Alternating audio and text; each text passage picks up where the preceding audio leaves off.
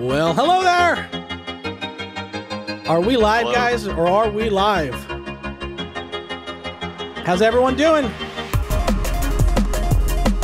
Is everyone getting in there? Are you getting in the chat? I see people showing up here.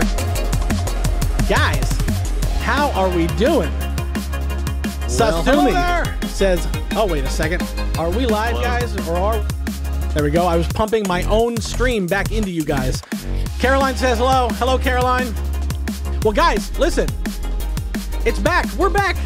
The Reason Livestream. Some of you are going to be new people. You're joining because of Stardew Valley and you're fans of Eric's work. Some of you guys are Reason fans and the whole live stream concept is new to you. And some of you are return customers. You have been with us back in 2020. We started the Reason Livestream and you were with us all through 2020. And to those who are just joining us, welcome. To those who are back, welcome back. We are so pumped to be doing this again. You know, somebody asked a question I put out a trailer for the Reason Livestream, and they said, you know, in December of 2020, you said, like, we're going to take a little hiatus. We'll be back, maybe in a few weeks. And then, like, where'd you go? You never really came back. And I suddenly felt like that the dad who like goes out for milk and then never returns to his family. I was like, oh no. So I'm thrilled to be back. I'm back with the milk.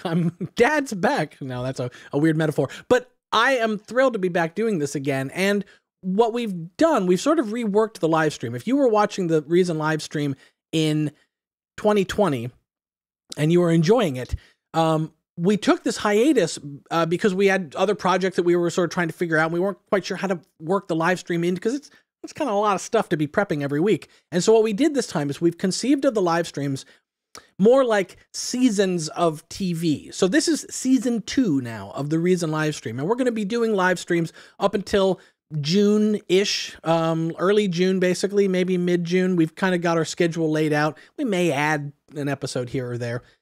But we've got it all planned out, and it's all on our blog. So anybody who wants to see who's coming up on the Reason Livestream, definitely go check out reasonstudios.com.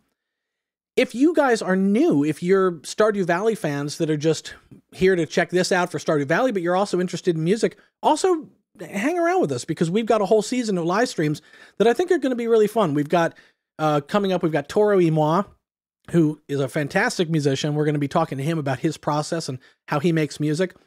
We've got this producer, Jake Magnus, who just did the Machine Gun Kelly record, Bloody Valentine. He's going to be joining us. From Marion Hill, Jeremy Lloyd is going to be joining us. We've got Sarah Spencer, who's going to be talking about, she runs a website called Song Club, where she helps songwriters kind of stay creative, and she's going to be joining us as well. So there's a whole season of stuff that is going to be super fun. So absolutely thrilled to be with you guys here. I'm going to pull up some comments and just see what everybody's saying and doing. Good to have you back. Yeah, it's good to be back. Absolutely. And oh, there we go. Boing, I've missed these live streams. Thank you, Reason. Absolutely. So good to be back. So, oh, look at this. We've got Arnica, Montana, playing Stardew right now. That seems like a probably good way to multitask here. Maybe everybody should just pull up, 2 screens and watch the live stream while they're farming.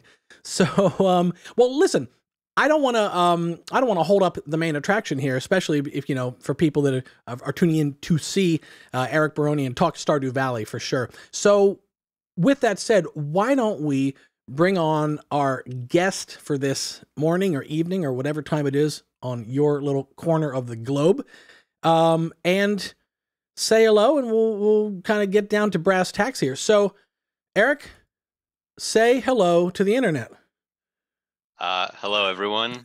Hi, Ryan. Thanks for having me. Good morning. Of course. Good morning. Good morning. Yeah, we are thrilled to have you here. And, we were thrilled, as I think a lot of people were, when we publicized that you were going to be a guest on the Reason Livestream. The assumption was obviously then that you are a Reason user, you work in Reason, and watching people in our feed going, Stardew Valley was done in Reason? What? In fact, there were some people that started thinking, because I think you tweeted it last Friday that you were going to be on the show, and there were people going like, nah, this is an April Fool's joke. We're not falling for this. Yeah, I've never done an April Fool's prank. I'm completely honest and genuine. I've been using Reason for like 15 years, so it's a huge part of my life. With the amount of time I've spent making music, I've spent a lot of hours in Reason. Right. And yeah, the entire Stardew Valley soundtrack was made using Reason. Well, we were thrilled when we heard that.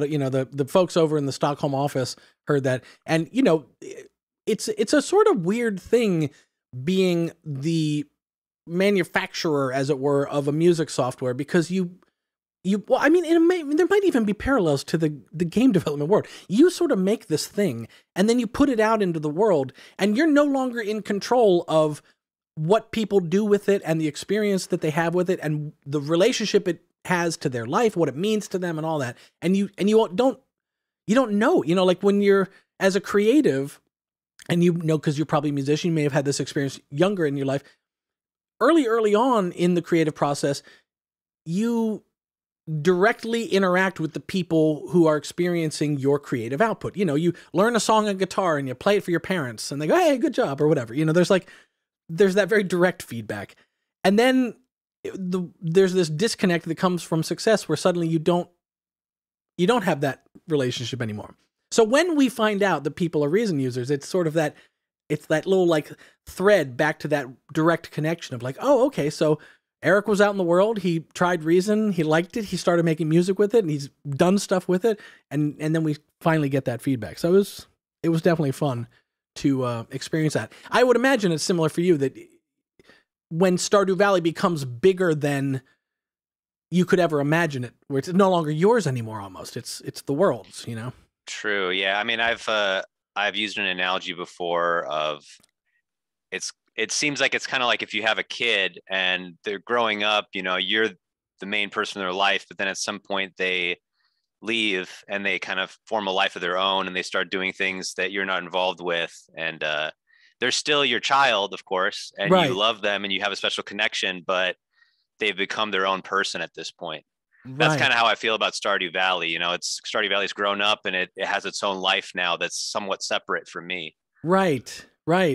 It's and I guess if to use the child metaphor, maybe we'll talk a little bit about this.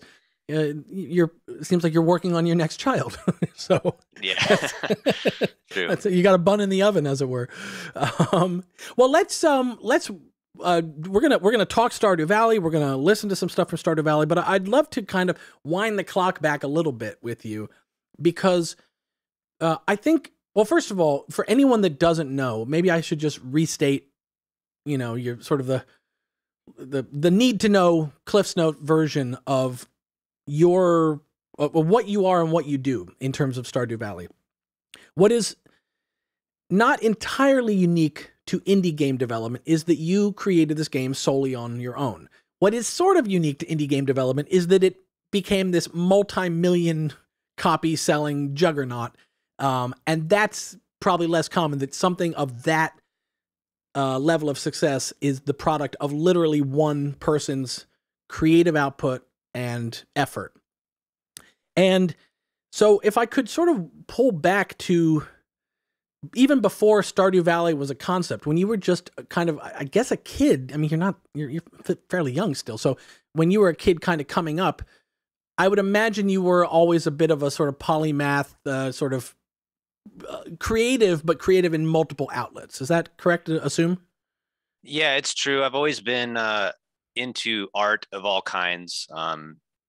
Music was probably always the biggest thing for me. And, my parents got me this little Casio keyboard when I was a kid that I would mess around on and write my own little songs. And then, in high school, I was in bands, I played guitar and all that stuff. And I always kind of wanted to be a musician, but at the same time, I would also do art, just kind of, this was all amateur level stuff. I never had any formal training in any of this, but I would always kind of just doodle around with various things, music, art, writing, whatever. Right. And I never really thought that I would be able to combine all of this into one thing, but it turns out that, video games were kind of the perfect way to combine all those different things that I just kind of did for fun.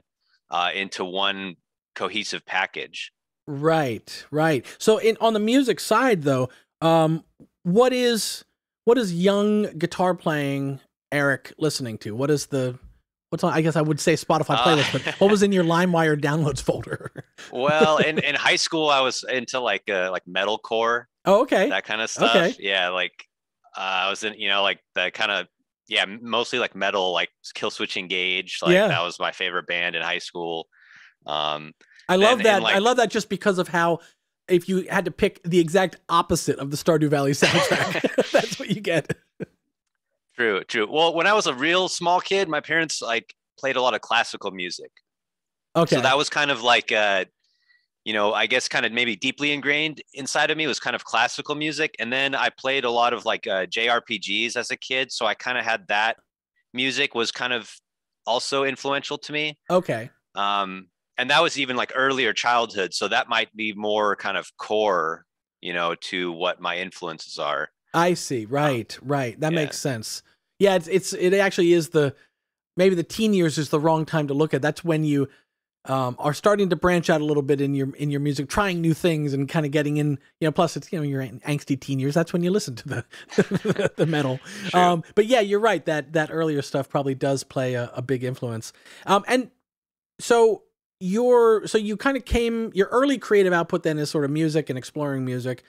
I presume then that you got into the computer side of things, the coding and that sort of thing, just out of sort of vocational training, as it were. I mean, you went to college for a computer science degree or something, or was that where that came from? Yeah, I mean, like programming was never a big like hobby of mine or anything. I did make like a game that was kind of for a band I was in. Oh. But I kind of just figured out how to do it using like it was called like, I think Adventure Game Studio or something. So it was kind of like software that you would use to make a game. Right. So it was kind of always on my radar, I guess, but I never really thought like, I was going to be a game developer or anything like that. That kind of just happened because I went to college and I didn't really know what to major in. And I had taken a class at community college, like a programming class, and I was like pretty good at it. And I thought it was kind of fun. So I was like, whatever, I'll just major in computer science. Right. And then it was while I was at college that I kind of started making games like on the side, just kind of as something to do and to get better at programming. And it was fun for me because it allowed me to use like the music and art and all that stuff that I kind of like to do anyway. Right. So that's kind of what then eventually, materialized into Stardew Valley down the road. Gotcha.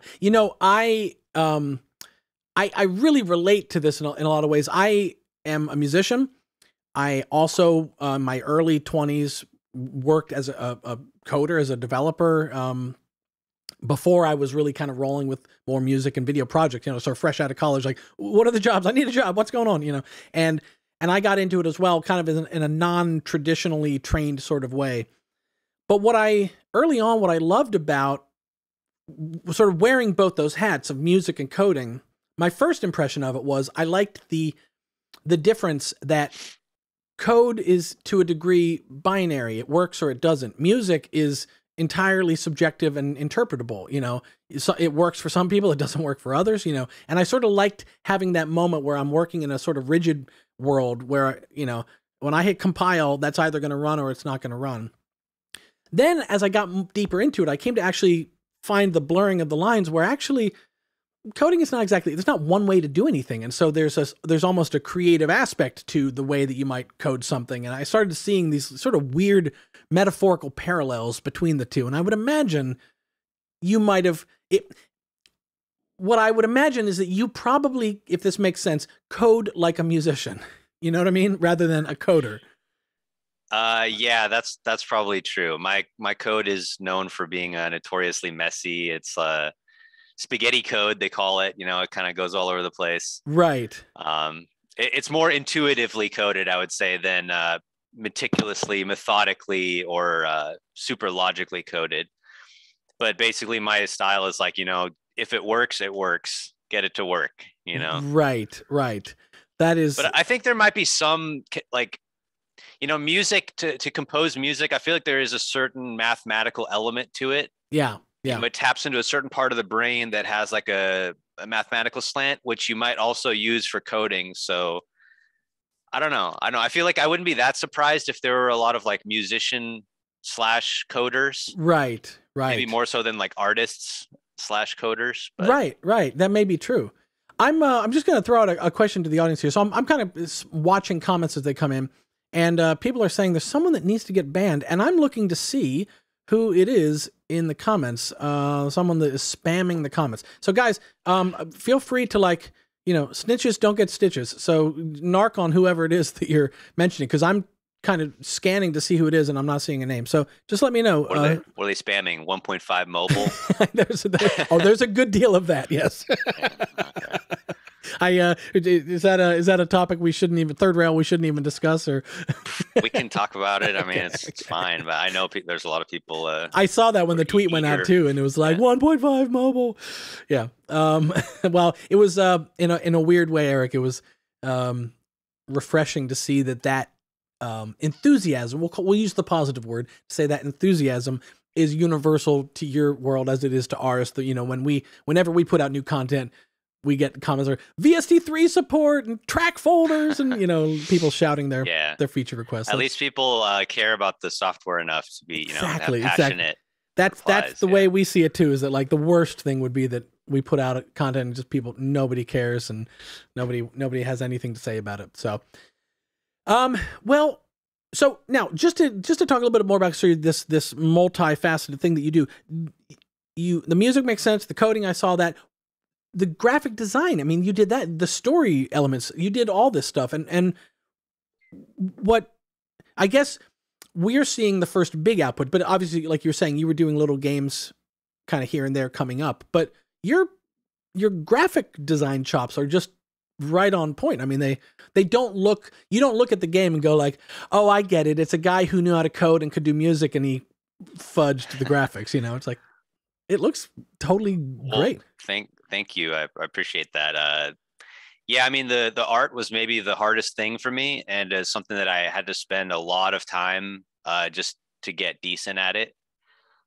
Especially pixel art. It's like because I like did a lot of doodling when I was, you know, a teenager, and when I worked, you know, like minimum wage jobs, I'd kind of like be like, you know, doodling when no one was looking and stuff. But pixel art is a whole new thing that's very unique, and it has its own skills that you have to learn. And so that it took me a very long time to get competent at that. Yeah. And I still feel like I'm not that good, and I have a lot of room to grow still. And I still think I'm getting a lot better at pixel art every day, you know, working on my new game too. I have in front of me here, and people can't see because it's on the other side of the camera, but I have this limited edition prints that I bought from an artist named Susan Kerr, who was the icon designer of the original Macintosh icons. So the trash can and the little Happy Mac and the floppy disk. I've got those 3 icons that she has, and these sort of blown up pixel art prints. And I so respect that art of taking something and distilling it down to, I don't know, you're probably not working still in 32 by 32 pixel sprites, but it's effectively that sort Smaller. of. Oh, really? Are you? I mean, Stardew's 16 by 16. Oh shit! There you and go. Actually, my new game is too. So really, yeah. It's the sort of creative choices you have to make there are. And again, I can't help but draw parallels to music. But in the same way, if anybody has ever done things like 4-track recording is like, or maybe even less, but that's like the pixel art of music, where you have to make these like very key reductive choices of, you know, or actually, you know, maybe the even more appropriate one is chiptune music, which often uses like 3 tracks. You've got like a triangle wave, a sawtooth wave, and a sort of percussion noise track. And like, yeah, I actually have a little bit of experience with that. I was working on this project for a while that never really materialized, but it was to make a game that would actually be on a Super Nintendo cartridge. Like, so it was to the actual spec of what a Super Nintendo game would be. And I was making some music for that. So it's like, I had to deal with that kind of stuff. Like there was very limited constraints that you could only do a certain stuff with it. But I actually find that kind of fun. It's like it's like you're playing a game and there's rules to the game. It's like when I boot up Reason, it's like infinite possibilities. So sometimes that's like overwhelming. I almost wish that it was like, here, you have to use this one instrument and like figure it out, make something good. Absolutely. Yeah, it is. You're sort of solving a puzzle. In fact, we have had over the years, we put out some mobile apps. We had one called Figure. We have Reason Compact, which is a sort of reduced version of Reason. And those are more of that idea where you have three elements. You got a bass drums and a melody. And it's like, what can you do with it? And what has blown my mind is what people do with it, because they can push that so far beyond, in the same way that, those early chiptune people were doing things that are just incredible. And I had to do a project, a little freelance project where I was making sort of Mega Man 2 style chiptune music. And I was analyzing how that original stuff was done. And when you really do look at the score and you start looking at like, oh, I see, the bass line is both the bass line, but it's also the harmony for the melody. And it has to like do double duty in that way, and the drums actually, like sometimes the ride cymbal is being used actually as like a transitional sound, that's sort of bridging the gap between two sounds. So it is, you're right. It's when forced into constraints, I always think of it as, when you hold your thumb over the garden hose, you actually are restraining the water, but it actually shoots out for faster and harder. Yeah.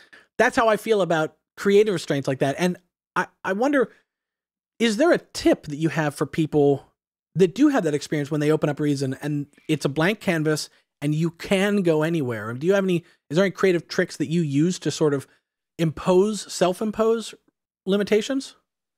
Well, I mean, I'm actually very primitive with my Reason use. I mean, I think I kind of, I'll just stick to like, NNXT a lot. I'll use that a ton. And so it's like, I mean, there's not really a special trick that I do, except that, I don't know. I just keep it real simple to begin with. And then I just kind of let it organically go from there. Right. But it's usually what I'll do is I'll start with, very rudimentary stuff, and then I'll save the fancy stuff for later. And then it'll kind of like, as I keep listening to it over and over again, then I'll start adding more. So when you see my project, you'll see like some of them are there's like, a lot of tracks, there's a lot of stuff going on. But when I started, it was very small and kind of like, it's like, I don't know how a lot of people make music, but for me, it's like, I usually don't have the idea in my head beforehand. I'll just boot up Reason and I'll start like messing around with it. And then something will kind of just organically evolve out of that. You must have had though, a sense, when you were working on the music. I mean, the music so matches the vibe of the game and sort of the era, the homage that Stardew Valley is to. I have to admit here, I'm not a current gamer. I am a child of gaming that sort of, I guess, aged out of it or whatever. My brother kind of went with it. He's a game composer, works in the industry, but when I see Stardew Valley, I just go, oh hey, like I played these games in the 90s. This is a very sort of that early console style of game, and the music fits that as well. How did you sort of draw that sonic inspiration to? I know you said you just sort of sit down and see what happens, but you must have sort of been seeing what happens, but with a goal in mind to some degree, right? True. Well, I mean, a lot of it is just gut feeling, it's like kind of intuition. I think with Stardew Valley, if you hear some of the really like old tracks that I didn't even use, they sound even more video gamey. They sound like I was like literally trying to use the exact like method that you would for Super Nintendo, because I wanted to just sound like Super Nintendo. Oh, interesting. Now, so I was trying to stay. Okay, go ahead. I was gonna say, can I maybe ask / put you on the spot? You don't happen to have any of that early stuff that we could pop up, do you? I could check. Yeah, I mean, I have. Don't worry about it as top priority. I'm gonna kind of put a mental pin in that. Maybe when we actually pop open some sessions, we could check some of that if it's good. I think I could have some stuff. Cool. But yeah, like I was like trying to make it sound really like Super Nintendo. Like, so I think this is often what happens too. It's like when I try to constrain myself, I'll stick to it for a while, and then there'll be a moment where I'm like, oh man, I could make this sound better if I just added this thing that breaks the rules, right? Right. So then I'll end up just doing it because it's annoying, you know. So it's like I think that's what happened with Stardew Valley. Is like I was trying to make it sound just like Super Nintendo. Then I was like, man, I could make this sound way better if I just used these effects or if I added this other thing. And then eventually I kind of got to what ended up being the Stardew Valley soundtrack, which there's actually all kinds of effects. It doesn't conform to any sort of, you know, retro gaming standard or anything. Right. And so it's maybe that is sort of its charm, is that it is reminiscent without being just sort of parroting that stuff. Yeah. You know? You sort of get that vibe, but it definitely does feel new. That does make sense. We've got some people in the comments. Jesse saying, "Yes, please, early Stardew music." So okay, we'll have to remember to to look for that stuff. So one last thing, and then we probably should jump into actually looking at some of this stuff. But there's something that I am fascinated by with your story, and I think other people would take a lot of inspiration from, which is you worked on this for years. And you worked on this as a solo guy for years. And when I think about that process, and I think about, I can imagine you getting started, and I can imagine you 6 months in, I can imagine you a year and a half in. But once I start getting to thinking about you and you're 3 years in, the thing that comes up to me is that you must have had so much audacity to be pushing forward with this. And the amount of self-belief that you have, that you would have to push against the, like, what am I doing? Oh my God, this is taking forever. Why am I doing this? You know, like, I'm spending all my evenings working on this, you know, and is it my weekends? Is it worth it? Or what am I giving up to do this? And so where does that come from? That drive to keep going in the 4th year, you know, when I feel like you're getting close, but not quite, you know? Well, it's just, you know, I've always had a very strong drive to succeed and to, you know, have people appreciate my art. That's always something I wanted very much. In fact, it was what my life was about. It's what I desperately wanted in my life. So I did what it took to make that happen. I mean, I adopted a mindset of I will never give up no matter what. It doesn't matter. If the Stardew Valley failed, I'm going to make another game. I'm going to learn I'm going to take what I learned. I'm going to make an even better game. If that doesn't work, I'm going to make another game. I will never give up. You know, right. I feel like to make an indie game, especially by yourself, you kind of have to have some of that. You have to, even if you doubt yourself inside, you have to convince yourself that you are absolutely going to be a success. 100% faith, you know, right. That was my approach. 100% faith, 110% faith. Right. Like, you just have to. There's like, it's do or die. You have to do it. It makes it's like total sense. Yeah. Yeah. I mean, especially when I was 3 years into it, I had already invested 3 years into this thing. I wasn't going to give up. You know, that would have been 3 years of my life, you know, just washed down the drain. Well, and I had told everyone, I'm going to make this game.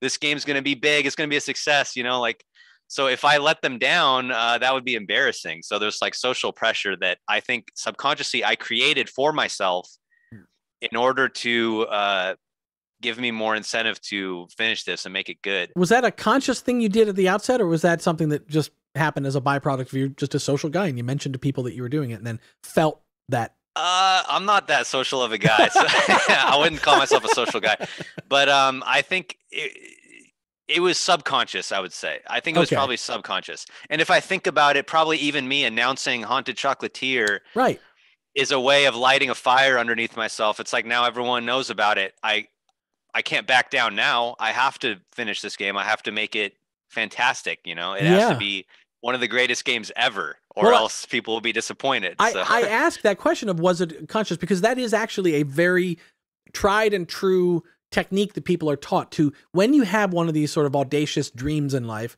they tell people, you know, if you want to climb Mount Kilimanjaro, tell people, you know, hey, you know, next year I'm going to climb Mount Kilimanjaro. Because if you keep it inside and you don't mention it, you might not be, you know, you're only letting yourself down, and you're actually probably often, you know, the easiest person to let things slide on yourself, because you can rationalize that, well, it wasn't a good year, and there was that big project for work, so I'm not going to get ready in time, you know, and you can kind of let that go. But the minute you tell someone the thought, it's almost like suddenly you're accountable to their judgment. You know, if you bump into them next year and they go, "Hey, how did you do Kilimanjaro? How was that?" And you go, "No, I had a work project, so I put it off." You know, you feel like a dope. Yeah, you feel like a dope. Exactly. So they tell you, they say, tell people because it will actually cause you to be more stick to it. I've heard that too, but I didn't know that. I didn't know that. I didn't do that consciously. It's like, I never read anything about like how to be successful or how to make a game or anything. It's just kind of like, I feel like it makes sense to me that people give that advice because I feel like I independently derived the same thing. You know, it's like, it's just, it just makes sense. That's why I did it. And that's why people give it as advice too. You, I mean, you know, at the risk of being overly complimentary, you do seem like you just kind of your first swing at the bat on all these things are just these like home runs. You know, it's like, oh, I'll put out this game. It's like home run.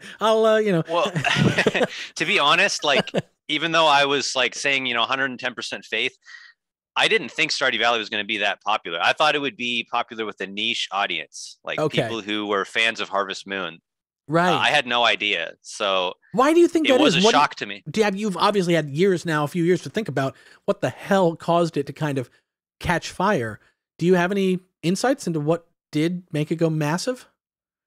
Well, you know, I don't know for sure. I think that maybe it was the right game at the right time. And I think, you know, I did a good job with the game. It was a good game, but it was also the right game at the right time, right? I think there was a growing number of people who were, you know, maybe interested in a game that wasn't so like, you know, intensely skill-based, like competitive or whatever. Stardew Valley is more relaxing, go at your own pace. Right. It's, I think, appealing to maybe a wider audience than just like the core, like traditional, what you would think of as a gamer, but it appeals to a lot of people who didn't normally play games right at the time when, you know, maybe more people like that were interested in maybe playing a game if there was a game for them, because games are the, you know, biggest form of entertainment now. Right.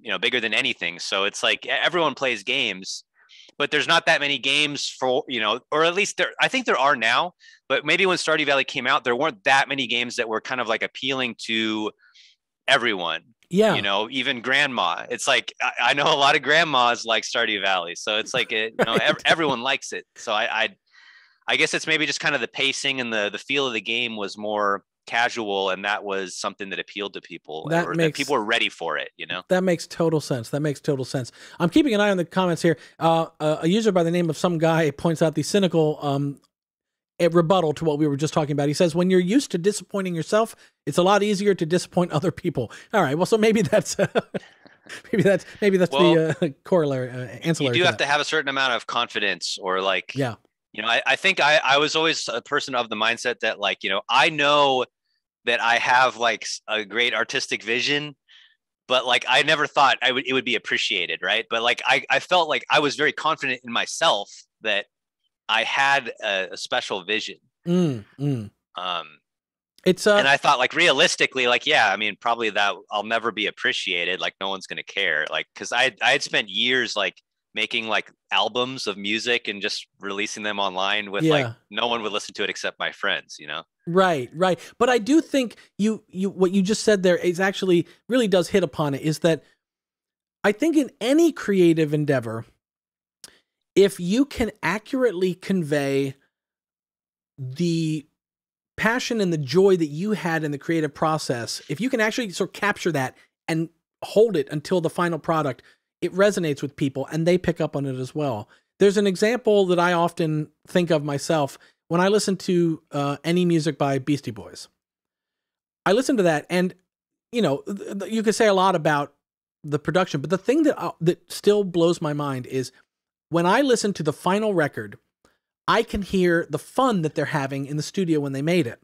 And the recording process, for anyone that's been through the recording process or music production process, you know that there's 10,018 opportunities to crush the joy out of the music making. You're obsessing over the sound of the recording. You're obsessing over the timing, the performance, the mix. Is it good enough? Is this balanced right? You know, should I change this part? And with all of that production work, you often do sort of like distill away the fun that got you into it in the first place. And they didn't. Somehow they managed to, by the time you're listening to the final 2-track master, you still hear them fucking around in the studio and making each other laugh, you know? I think part of that is like not caring too much about like having mainstream success, I guess. And it's kind of like with Stardew Valley, like I wasn't thinking like this was going to be a big widespread game that everyone's going to like. I was kind of just making it for the joy of Harvest Moon and like the games that I loved. And I think there's if you're trying to like make the most marketable product, I think often that can sap the joy out of it. So you kind of just have to stay true to yourself and make what you love. Right. And that's, I think, what will ultimately be more profitable. I think, and that's advice that I'll give to people sometimes is like, if you like, don't stop thinking about making money, you know, just if you stop worrying about making money, then the money will come to you, right? It's like when you're trying to make money, when you're trying to chase the dollar, then it won't come to you. Right. I think that's kind of how it works, because you have to make something that's like unique and special and authentic, and people can detect that if something is authentic and has passion behind it. That makes total sense. There was a artist I spoke to. I can't remember who it was now, but there's this concept for bands. It's very true. Artists in the music world, very true. There's this phrase called the sophomore slump, which is your second record. It's if you have a big hit first record, your second record is almost guaranteed by the laws of the universe and Murphy's Law to be a far less popular, probably critically trashed album. And so as a band, when you do have that first record, everyone sort of goes like, uh-oh, we got to make another one, and we're going to have the sophomore slump. So I was talking to an artist about the concept of the sophomore slump and why that is. And the common wisdom tends to be that if you're a band and you've been like kind of bashing it out in the garage, you work up enough songs over the course of 6 years to record your first album. It's 6 years of work. It's your best songs of 6 years. And of course that first album is going to be great. And then suddenly you only have like a year to make your follow-up, and it's just not as good. But what this artist said was, it's not that. He thinks that the sophomore slump is actually caused by what you're talking about. Self-awareness, that your first album hits, but when your first album was made, you were making what was meaningful to you, what you wanted to make. And that second album, now you're sort of infected with the thoughts of the audience. What are they going to think of this? And oh, the industry said that we're this type of genre, we're pioneering this sound, and now we have to live up to that expectation. And you're self-aware, and you're almost trying to imitate the opinion that others have of you rather than be true to yourself. And that is destined to fail when you try and do that, you know? Absolutely. I completely agree. And I can relate to some degree with, working on Haunted Chocolatier, which is a game that's very much in Stardew Valley's shadow at this point and will be compared to it. And the sophomore slump. Oh no. Yeah. I mean, I think the same thing could hold true in video games, especially from solo devs like, myself. It's like, it's difficult because I can't help but think about Stardew Valley when I'm making this game, and it'll manifest or like in ways like, oh, I can't do this. It's too much like Stardew Valley. But then it's like a lot of the things in Stardew Valley are the way they are because it just makes sense. It would be foolish to do it any other way, right? Right. So it's kind of like, I don't know. Lately I've just kind of been like, you know what? Screw it. I'm just gonna, even if I do a thing that's just like Stardew Valley, if it makes sense, it makes sense. I'm not gonna worry about it too much. Right. Like I just got to make the game the best game I possibly can. If that means that a lot of stuff in Stardew Valley was perfect and it doesn't need to be changed, right, then I'm just going to do it the same way and not worry about it. If people say it's cut and paste Stardew Valley, well, so be it. I mean, what did you expect? You expected to make a sports game or a racing game? Right. I mean, right. This is just what I do. That makes, and I think that's a really healthy attitude, and probably, yeah. I mean, the fans, I when I think about bands that I've loved growing up, you get that first album, you go like, whoa, these guys are really good. I don't know, I'm going to pick one off the top of my head, but like, Rage Against the Machine. First album comes out and it's like, holy shit, what is this? I don't think anyone would have been upset if a second album came out that was just as good and hitting the same notes as at that album, And so you're right. It's sort of, that sounds like a really healthy way just to say like, I'm not gonna try and avoid myself. I'm not gonna try and sidestep my own instincts because those instincts are, well, it actually reminds me, I had a teacher in high school who used to have all these little like life advice things he would say to his students. And one of them was something like, I'm paraphrasing it badly, but it was something like, whatever brought you here, do that. And it's like, don't, once you arrive at a place, don't second guess how you got there. Just keep doing what you're doing. So I think you're onto something there. Yeah. And I think as someone, who listens to music and follows bands and stuff, it's like often if I like a band, I'm like disappointed when they make another album and it sounds different. Yeah. It's like, I just want more of the same, Right. Just make like, I like those 10 songs on that album. Just make another 10 songs. Do it again. That's great. And I felt that about, that's why I made Stardew Valley, because I felt that about the early Harvest Moon games that I loved. I was like, I wish they just keep making these over and over again. Just right. You can have new characters, a new world, whatever. I would like that for the rest of my life. Instead, they kind of started doing different stuff. And then that's when I decided I need to just kind of do what I wish they had done myself, because they aren't doing it anymore. So I have to do it. Right. Well, should we actually, we're talking in the abstract. Should we talk in the practical and take a look at some of the music from Stardew Valley? Let's do it. Cool. So I'm going to swap over here and have you go ahead and share your screen. Okay. And I'm going to, I've been flagging a couple of comments that have been going by while we've been talking. Let me just see if there's any to bring up here. I'll revisit some of these as we go. We'll do a little Q&A part. Oh yeah, this is actually just, I'll ask you it right off the bat. Somebody asked, who's your favorite Stardew Valley character? Your own personal favorite Stardew Valley character? I can't really answer that because I feel like if I did, it would cause a rift in the entire Stardew Valley community. You know what I mean? Yeah, that makes sense. Yeah. And also, it's like they're all my children. I'm not going to say publicly that one's my favorite, right? You might have a favorite, but you're not going to say it. That's right. I had a friend whose grandmother actually used to do that, and it totally messed up the family. She would pull aside one of the grandkids, and she'd go, "Now you're my favorite, but don't tell anyone else." And then when the kids all kind of grew up, one of them finally said, like, I feel guilty saying this, but, grandma used to say I was her favorite, but she wouldn't let me tell anyone. And then they all went, she told me that too. Like, so she apparently, like, that was her MO. So good that you don't play favorites, even secretly, because it causes rifts with the kids. Well, so now we are looking at here. I'm going to move myself a little bit out of the way. I got to resize myself. Let's see here. I'll drop me down here.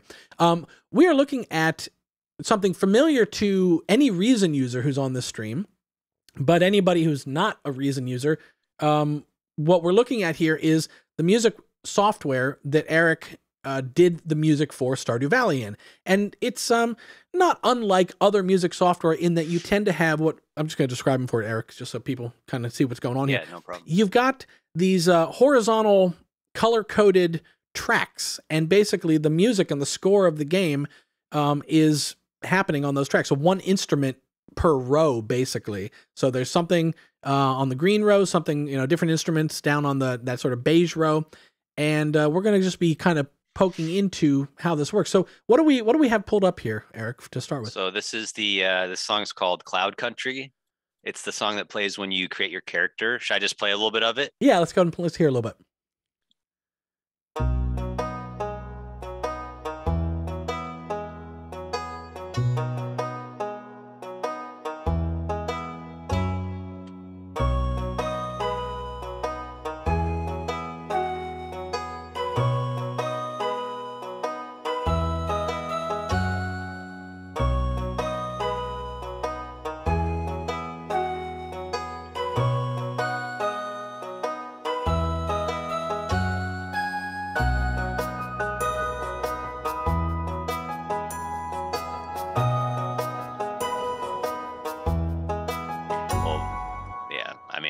Just wanted to play a little bit. Yeah. Cool.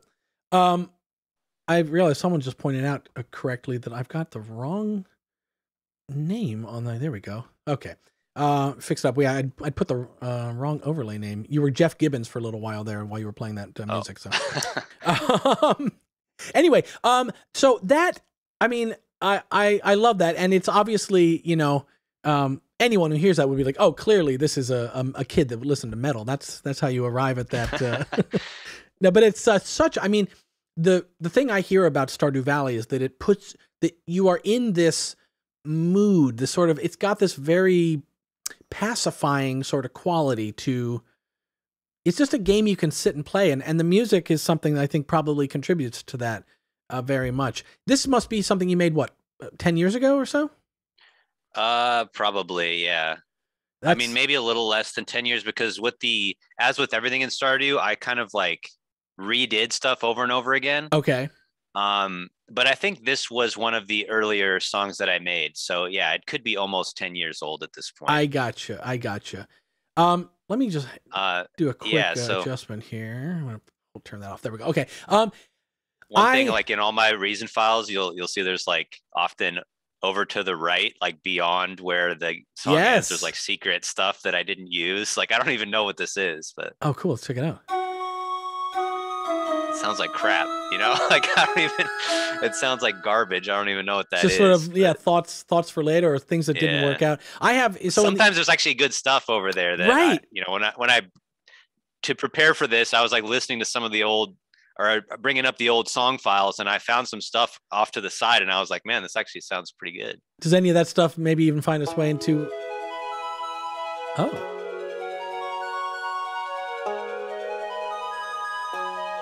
Yeah, I don't That's know. cool. Yeah, some of the stuff might find its way into something. That is cool. That is really cool.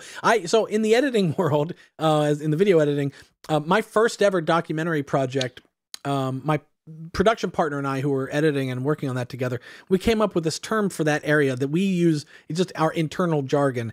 We refer to it as Pete's Graveyard, and it's because we were working with a band. The band was called the Bouncing Souls, and their guitarist Pete. We had just a gazillion clips of Pete saying various things in his interview, and we didn't quite know where to put them. So we'd throw them off to the side, and then when we'd kind of get stuck in the narrative while we were editing, we're like, well, what do we have over in Pete's Graveyard? Is there anything in Pete's Graveyard? And then that was 2001, and to this day, I still have stuff off to the side that is, you know, that's Pete's Graveyard. That's just where I go to kind of grab that stuff. So I'm glad to see that you used the same. You worked with technique. The Bouncing Souls? Yeah, I did did a documentary with them back in 2003. Cool. So yeah, like I definitely will probably use a lot of this stuff. I mean, I don't know if you agree with this, but I feel like, you know, a lot of musicians do their best work when they're like in their early 20s. Yeah. It feels like I feel like with music, and it's not always the case, and I don't think it's the case with me, but sometimes, you know, as you get older, your ability starts to decline, like quicker, I think, than a lot of other mediums. So I was even conscious of this when I was in my early 20s. So I try to make as much music as I possibly could in that time of my life, so that I could later go back and like grab stuff, you know. You know, as someone who is not in their early 20s, I would love to push back on you. Go, oh, that's not true. You're very, very viable later on. But I actually think you're probably correct. It's sad to. Well, I think there's a certain element of like, you have the raw musical talent, which maybe peaks in your early 20s, but then there's a certain maturity factor and knowledge and experience. So it's like, the one thing is kind of maybe going like this, but then the other thing kind of is going like this. So there might be like a way that, you know, for a long time, you can kind of still make good stuff by balancing it out. And I still think in some ways I'm making better music now than I was in my early 20s. Cause I had a ton of raw like ideas, but it was like almost unfocused, you know. Now I know better how to focus it and actually make a viable song out of something. Oh, that's interesting. That's interesting. Yeah. Well, so can we just kind of pop in and look a little bit at this tune here? What I'm seeing, first of all, is a very, let me just actually make this a little bigger. I'm seeing a lot of an instrument. And again, I'm going to be speaking a little bit to the audience that may not be Reason users. I'm seeing a lot of this one instrument we have in Reason called the NNXT, which is a sampler. It takes sampled instruments, real life instruments, you know, often, and will sort of recreate them in a virtual instrument. I'm seeing you use a lot of that. Clearly you were drawn to that instrument.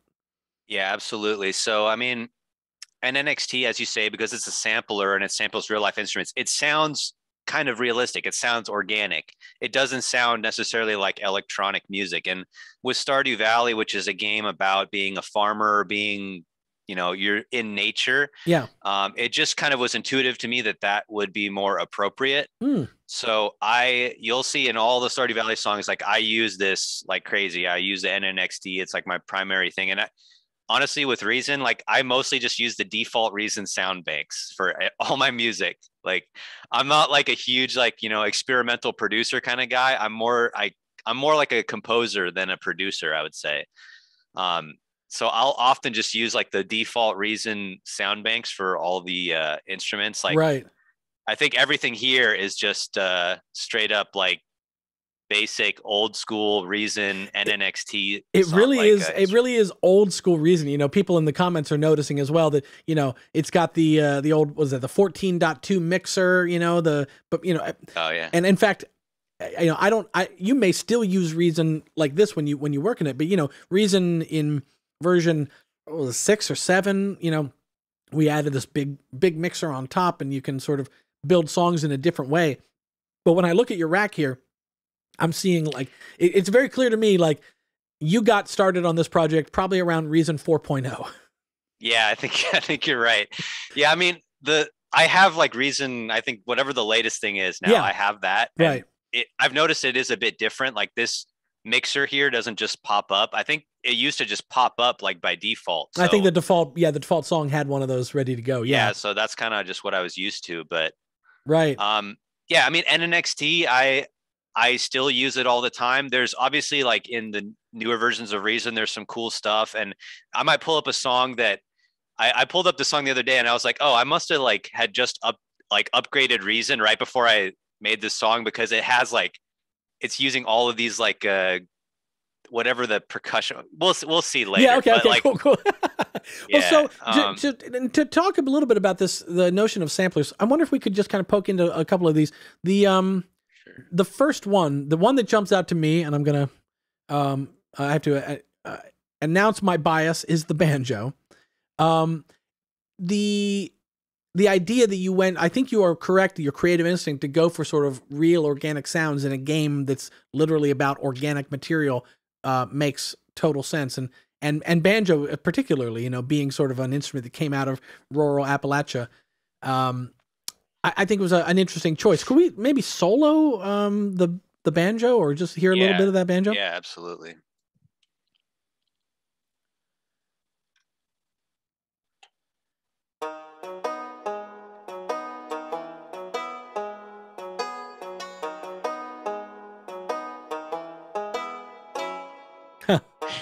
I mean, it's great. You know, Ryan, I heard that you're a banjo player yourself. I am a banjo player. So when Eric and I were talking earlier last week, getting set up for this, he said something to me. He said, I mentioned I was a banjo player to you, and Eric said to me, oh, you'll have to let me know how I did at sort of faking a banjo. And I actually, I'm going to grab my banjo here for a second. I actually figured out how to play it on banjo, and I can tell you that you're doing an actually rather respectable job. It's a different style of banjo than bluegrass banjo or even sort of Appalachian old-time banjo, which is a style called clawhammer. This is the way you're playing it, the banjo, is more of a style called plectrum banjo, which is sort of the stuff that comes out of, you get in, I mean, sort of Irish folk music and stuff, and it's a 4-string banjo rather than a 5-string banjo. I won't turn this into a symposium on the banjo, but I did work out the part, and let's see if I can remember how it goes. Oh wait, I'll turn off my noise gate. Yeah, okay. Wait, no.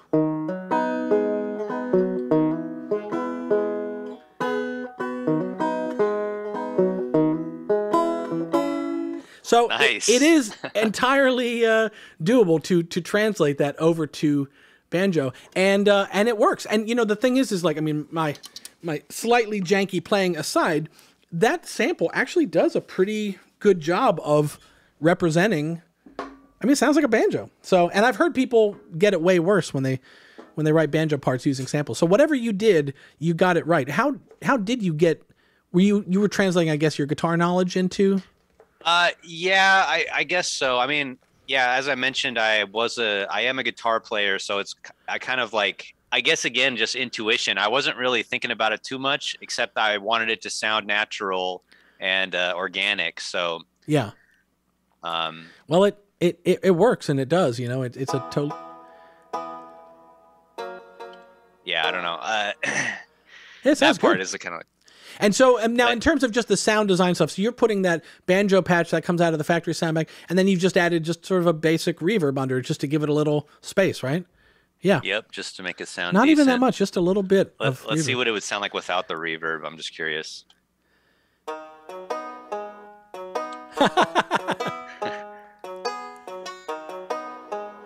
Yeah, and I guess that God, it just kind of when you turn that off, suddenly it's like, this isn't Stardew Valley, and you turn it on, it's like, hey, Stardew Valley.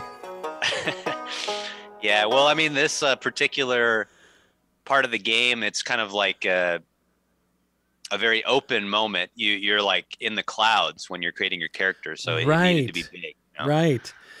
So let's see, what else is going on there? You've got, is that like an ocarina or something, or? Oh, so this is let's see, NNXT3 here. That's the pan flute. Oh, pan I flute. use that Okay. like crazy. Wait, that's not the pan flute, is it? That sounds like voice puff. Yeah, voice puff. That's like for some reason, I love voice puff. I use it like all over the place. Really? Yeah, I don't know. Voice puff, and that's in the factory sound bank. So, folks, Reason users out there, go forth and make some music with voice puff. I would almost love. I mean, I not to turn it into an official challenge, but people can see the patches you've got here: pan flute, voice puff. There's banjo. I mean, I'd love to hear if anybody wants to make their own interpretation of Stardew Valley style music using the actual patches. I mean, I'll just throw that out to the Reason community. If anybody does something, put it out on socials and add us with it. And I'd be interested to hear that myself. Wouldn't that be neat? Yeah, just take the same ingredients but a different chef and see what they can kind of cook up with that. Here's a pan flute. It's like, it sounds almost weird. Like you don't even hear that part when you listen to the song. I was gonna say I don't recognize it. Yeah.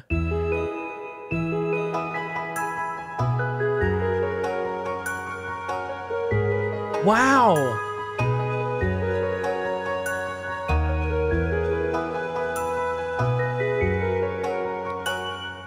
But if you were to mute that, I bet you would feel its absence like crazy. It might just sound a little thin, you know? Yeah.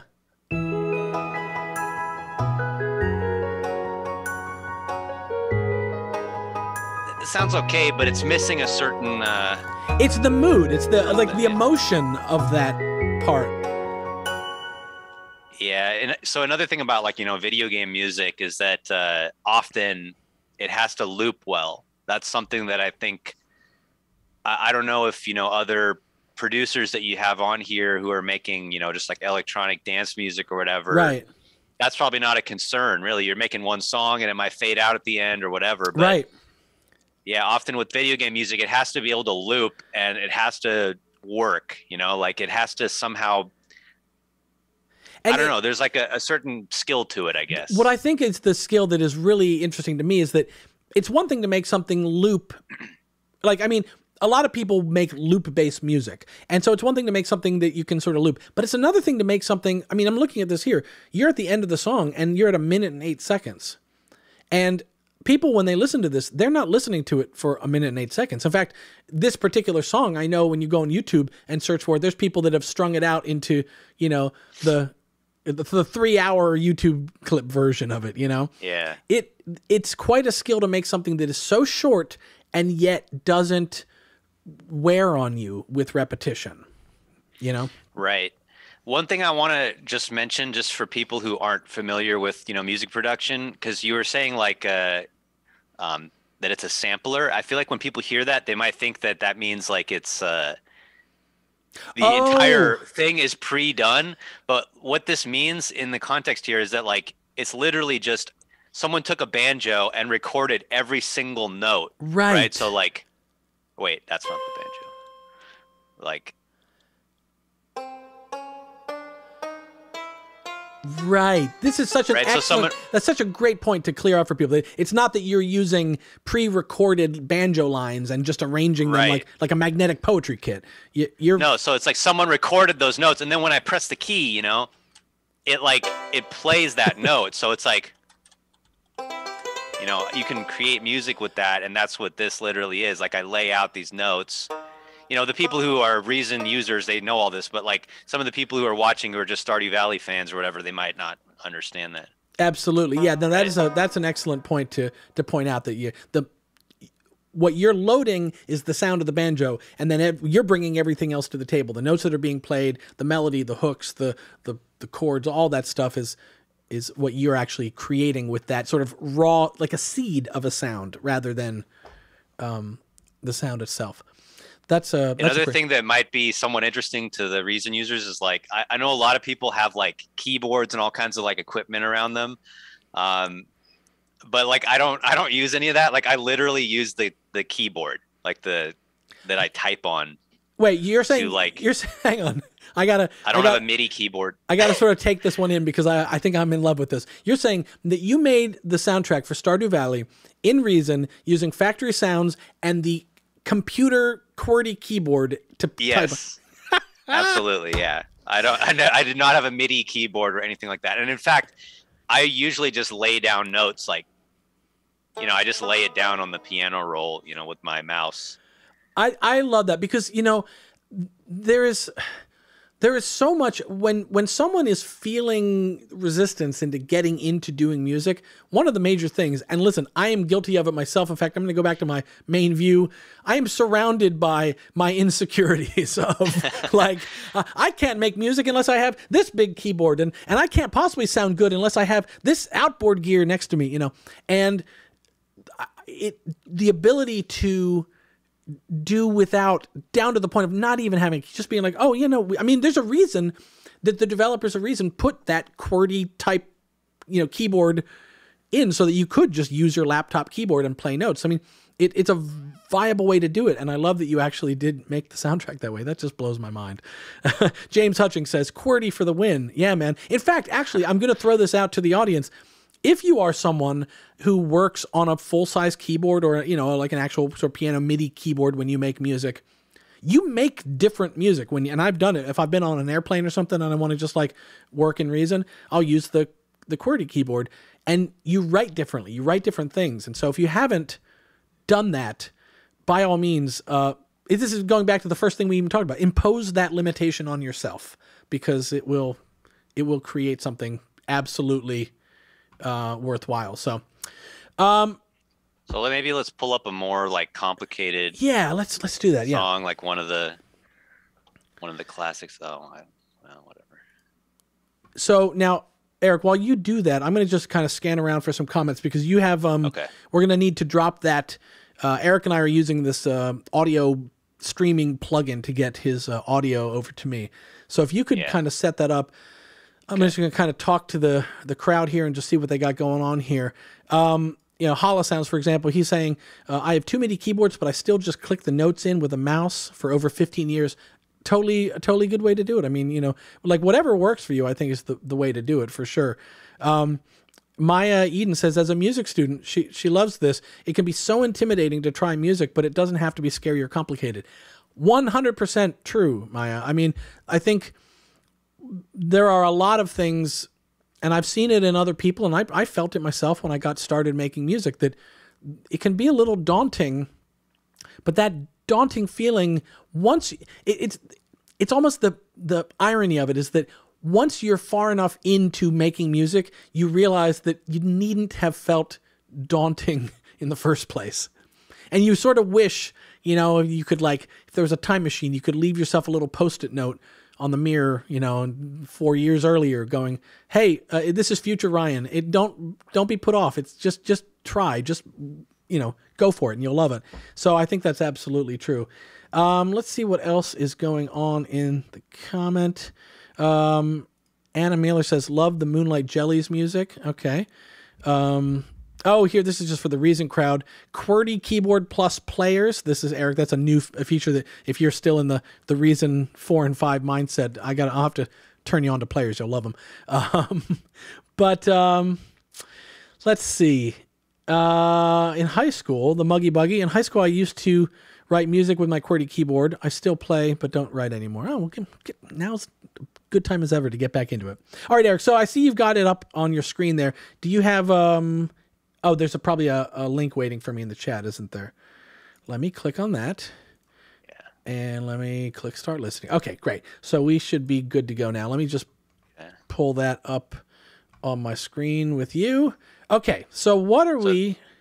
So this is one of the season songs, which is just more. In Stardew Valley, they're always like more complicated. I guess all the more complicated songs are all the season songs. This one's from summer.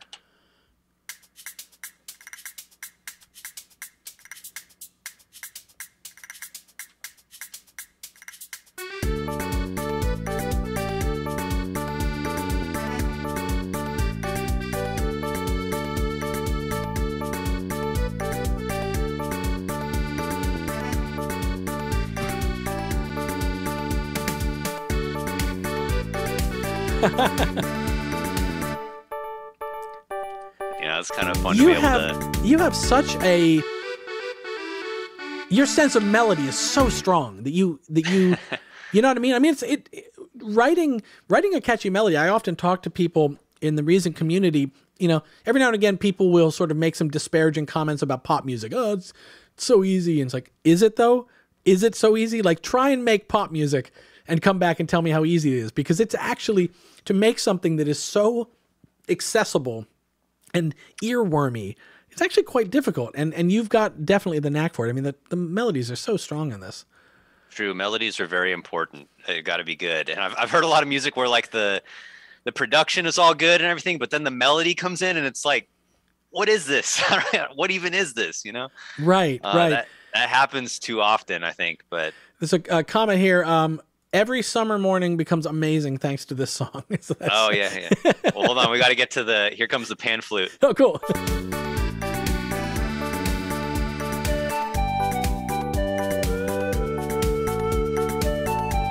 Got the little bend stem here. Yep.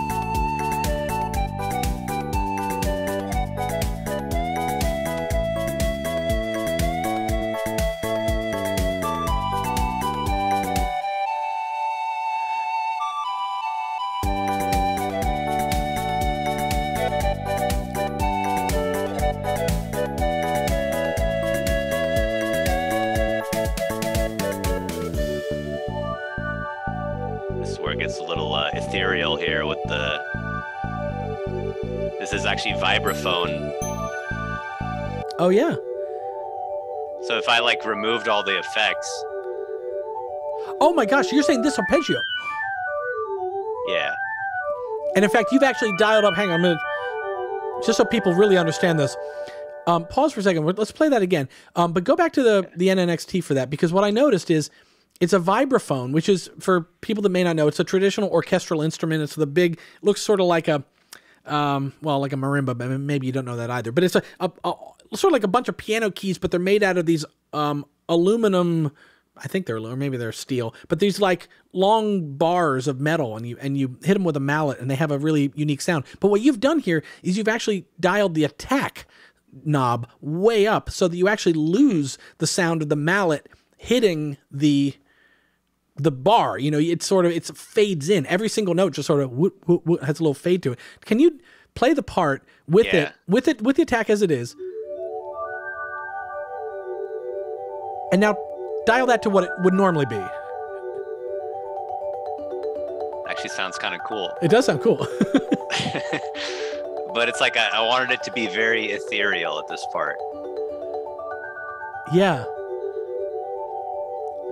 But that's such a neat, that's such a this great... is like a, yeah, normally I was saying like, you know, I'm often like not much of a producer, but it's like cases like this, you know, you got to be a little bit, you got to, because if I turned all the effects off and turn the attack down, then it's like, here's what it sounds like.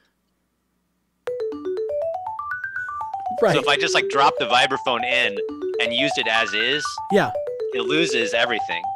And you have to have, at that moment, I think that's where this, you know, what I was talking with one of the commenters about, this idea of being daunted, it can be daunting if you don't know. When you first loaded up that vibraphone sound, you had to sort of go, okay, this isn't awesome right now, but with a few creative choices, I can make this awesome. And you may not have known what those creative choices would be, but you just had faith, I guess, or just the call it intuition. So it's like, I think often what happens is like, you know, I got to hear, and then I just know, okay, like where am I going from here? I probably first, I would imagine,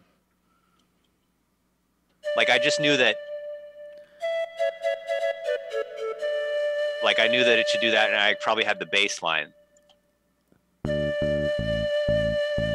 then I was thinking, this needs something, right? So it's like, I probably just had the intuition that like some kind of ethereal backing it was just like what I wanted, where I wanted to go with the song, right? Like some kind of ethereal background thing. And then I'm just a fan of arpeggios in general. So I probably just thought like, I need something that sounds kind of, you know, ethereal like this. And then I don't know how I actually came to using this vibraphone with the attack and everything, but that's great. And that, you know, as a advice to someone, or maybe just to kind of make a teachable moment out of this, sometimes adjusting one knob, if you load up an instrument in Reason, if you are, or if you're just watching and you make music in some other program, you load up a plugin, sometimes just one knob can make all the difference in the way a sound sounds.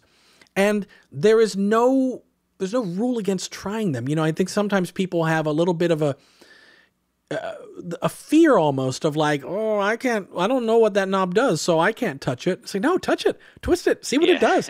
Turn it up, turn it down, you know? Often too, just adding some like reverb to an instrument. You drop an instrument in, although with all the like new Reason stuff, I feel like there's like often reverb like already baked into the... Sometimes, yeah. It's a very, there's very... passionate discussions over in the developer side of like, when do we do that? When do we give you the reverb, and when do we deliberately not give you the reverb? You know, and there's two schools of thought on that. Someone, I wonder how easy this is to do. Someone, we can maybe use this song as an example. They said, I would love to hear the Stardew music without any effects. How many tracks are here if we were to just quickly bypass all the little red effects boxes? Yeah, we can do that. But hold on, first I want to look at this. Oh, yeah, do. Sure. Yeah, see, I just want to talk about it. Let's listen to this. Oh, yeah, cool. This right here. You hear that? It's like, I call those glitters, and I love using those. Like, wow. They're just like, I'll be listening to the music. Like, this is probably this thing down here is what I'm talking about. It's specifically this little... NNXT 12, okay. Let's see what it is. Okay, so it's an electronic piano that I again got rid of I turned the attack way down. I'm gonna zoom in on that. Yeah, so you've done the same attack trick. Yeah. So, but you know, when I say I call them glitters, it could be anything, but usually what they are is like I'll be listening to the music, and then there'll just be something where I like at a certain moment I'm like, you know, this would be nice if there was just a little something here in the background, like just something. So it's like, it's often something like that. That's kind of,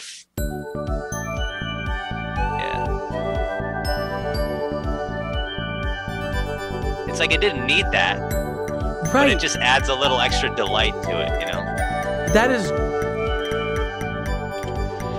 That's amazing. Okay. I mean, that is, I find it, I'm not quite sure why I'm drawing so many parallels to all of the pop music producers that I have talked to, but there's one of those in there as well. There's a producer I knew that had a technique that he referred to as Star Wars mixing. And what he meant was that he was like, you know, you've got your song going along and you spend all your time worrying about the melody and the lyrics and the chords and the drum beat and all that.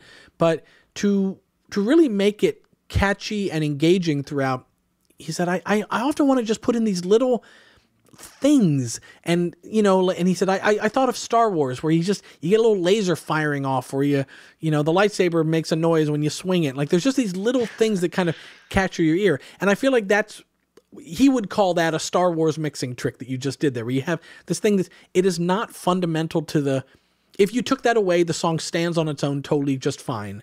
But you put it in, and it just kind of tickles the ear a little bit to keep. Yeah, it takes it to the next level. It's like it's something you might miss when you listen to it the first time, but maybe on your 7th listen, you kind of notice this little thing. You're kind of waiting for it. Right. It's like ear candy, you know, those little bling bling bling, the little glitters. You know, it's like ear candy. You said that at exactly the same time that Jake said it's the ear candy, and he's totally right, and you're totally right.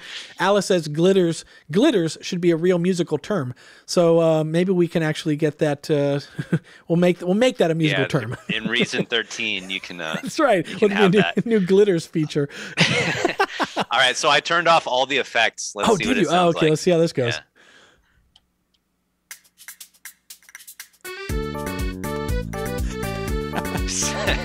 Sounds a little flat. Right. But it's still there, you know.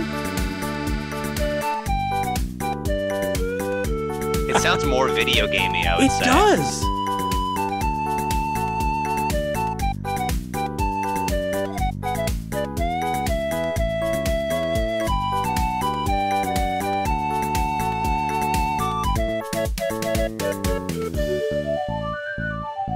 God, it really does. I mean, you know, early consoles didn't have reverb. So, you know, the NES and the Super NES and all those sort of chip-based things, even when they did, like, the SNES had sample-based music, but it didn't really have reverb. It had if I remember correctly, it sort of had a delay effect that you could crank up enough to kind of feel sort of like... It sounded kind of like reverb, but it was like kind of bad reverb, you know. Right, but it had a certain sound to it, which in fact I think I tried to emulate in some songs. I don't remember which. Oh yeah.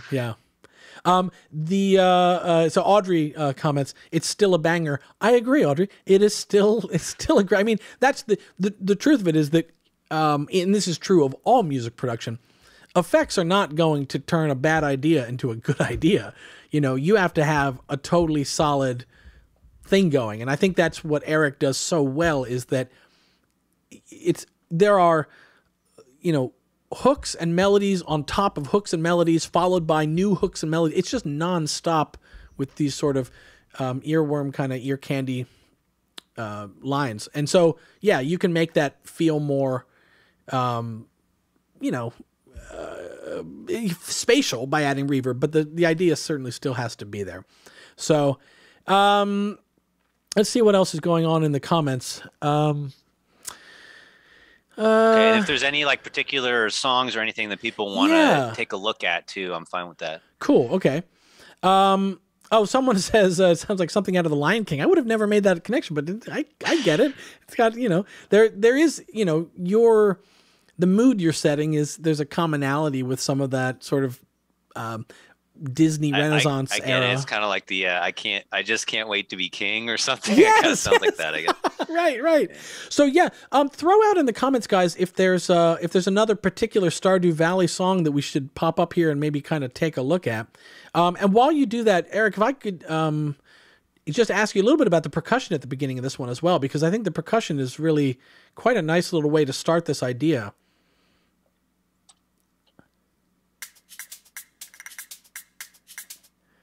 Yeah, what is that? Where does that come? Is castanets and... Yeah. Huh. So it says Tom Floor, but it's because I don't... Oh, you you just dragged some samples onto modified another preset. It's just a few, I mean, it's just a few sounds. What is it, 4 sounds maybe that are... Because you're not even using all those. Yeah, there you go. So it's 5 sounds. Shakers and castanets, huh? Yeah, I'm a big fan of shakers and castanets. I use that a lot in the Stardew Valley soundtrack. So I'm seeing comments here. People are suggesting songs. I'm going to open it up to you, I guess, maybe to make the call on which one you might want to pull up. Some of them, naturally, people are asking for the winter theme, the fall theme, that kind of thing. Moonlight Jellies was one that got recommended. What else? Yeah, winter music, please, again. Sure, I could do the winter. Maybe I'll do the wind can be still. That's kind of one that I think a lot of people like, and it's a little bit different because it's not and NXTs, it's more synth based. It's kind of like Okay. Cool. Yeah. Why don't you pop that one up and you can get that link over to me, and then I will just kind of check in here with the comments while you do that. Just like, again, Briggs says factory sound bank for the win. I agree, Briggs. It's so fun. You know, it's people who know Reason factory sound bank sounds. It's always fun to see them out in the wild. In fact, I remember one time I was over in the Stockholm office when the first Tyler, the Creator album came out. And this guy who was working in our support department was just listening to it, just as, you know, here's a new cool album. Everyone's buzzing about it. And then he heard a sound. He's like, wait a second. I know that sound. And he pulled it up, and sure enough, it was a Reason sound. And then he started going through the album and, like, you know, going, well, if there's one Reason sound, I bet there's more. And, you know, after a few hours of hanging out, I guess, you know, not working on whatever else he was going to be working on, he was pulling out all these Reason sounds and just finding these factory sound bank sounds that made up that Tyler, the Creator debut album. Let me grab the link here to get that going. I mean, there's a lot of good sounds in the Reason sound bank. You could go your whole career and only use that, and I think you could make all kinds of interesting, compelling music. I mean, that's what I do. So, right. I mean, I have made some of my own like instruments that I use, but I don't think it's strictly necessary. Right. That is true. And, you know, I have to remind myself of that sometimes when I'm feeling a little sort of creatively blocked or just kind of don't have it going on.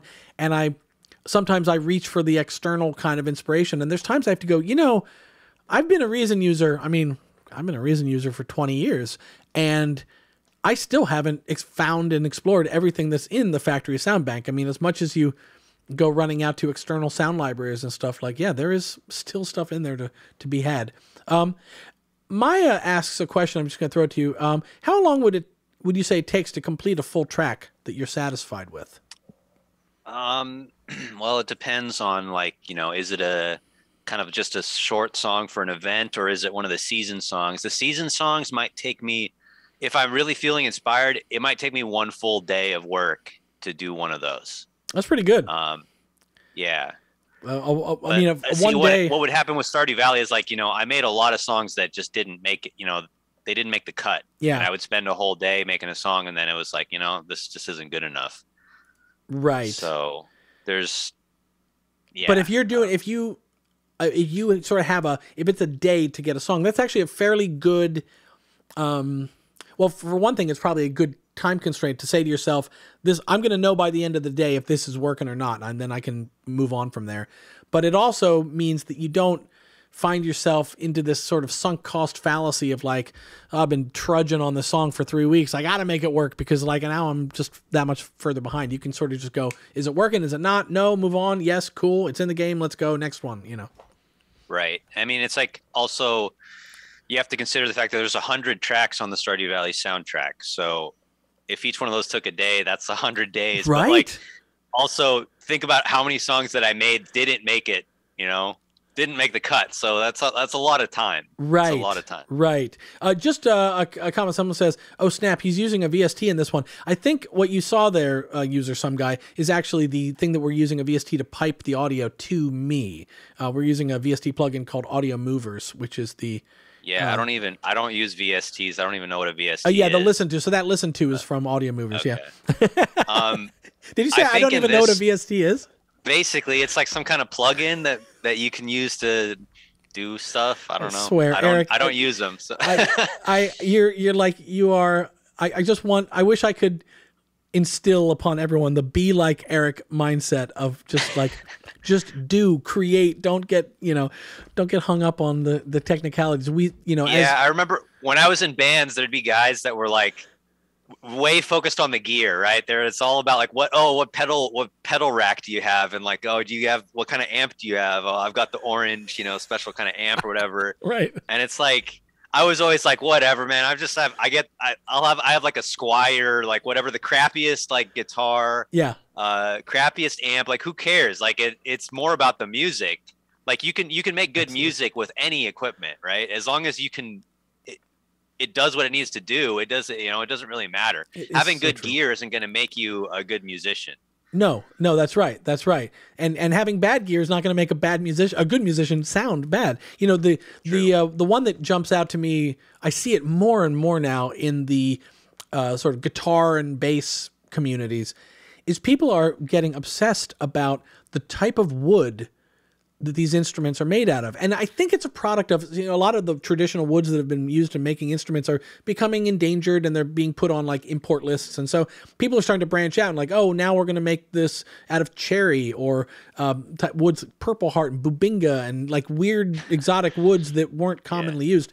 And it has caused that community or a segment of that community to obsess about like, oh, but I can't get that guitar. That's got the wrong wood, you know? And it's like, come on, you know? Especially when you're going to like plug it into a high gain amp and crank up the distortion and like, not, you know, it's the great equalizer. So true. I mean, it's not like I look down on it. It's like if people find that interesting, it's like fine. I mean, it's interesting, I suppose. And it's like there's obviously, you know, I'm sure there's, you know, different timbers of the different wood that sound better or worse for different contexts, but Right. Yeah, I mean, I feel like when you're just getting into it, it's like just focus on the heart and soul, you know, what actually matters. That's such good advice. Probably better. That's such good advice. And I, you know, again, we see that mindset of yours is what people see when they play the game and experience Stardew Valley. Nacho Nucleus just says, QWERTY keyboard, 1 song a day, doesn't know a VST. Wow, great guy. I think it's true. I think that's sort of what I've been enjoying as well. It's a very refreshing sort of way especially for people that sometimes feel trapped by being beholden to the tech stuff that maybe they don't need to focus on so much. So let's check this out. So I've already lost the plot. Which one did we pull up again? Okay, so this is The Wind Can Be Still. It's one of the winter songs that is more of a synth kind of song. Oh, there's cool. not a lot. I don't know if there's NNXTs, but these are like, I think this is one case where I didn't use the Reason soundbacks actually because I wanted like very specific like 80s sounding synthesizers, and I don't remember where I got them from. Okay. But let's just play a little bit Let's of check it out.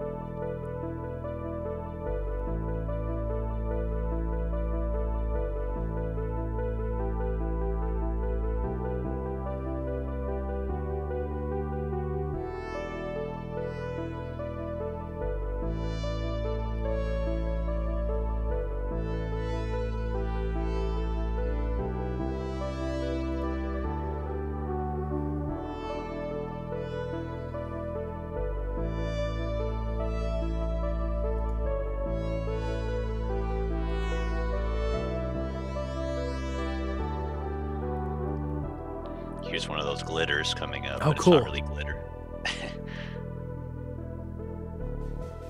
Just a little oh, cool, yeah. winter winds.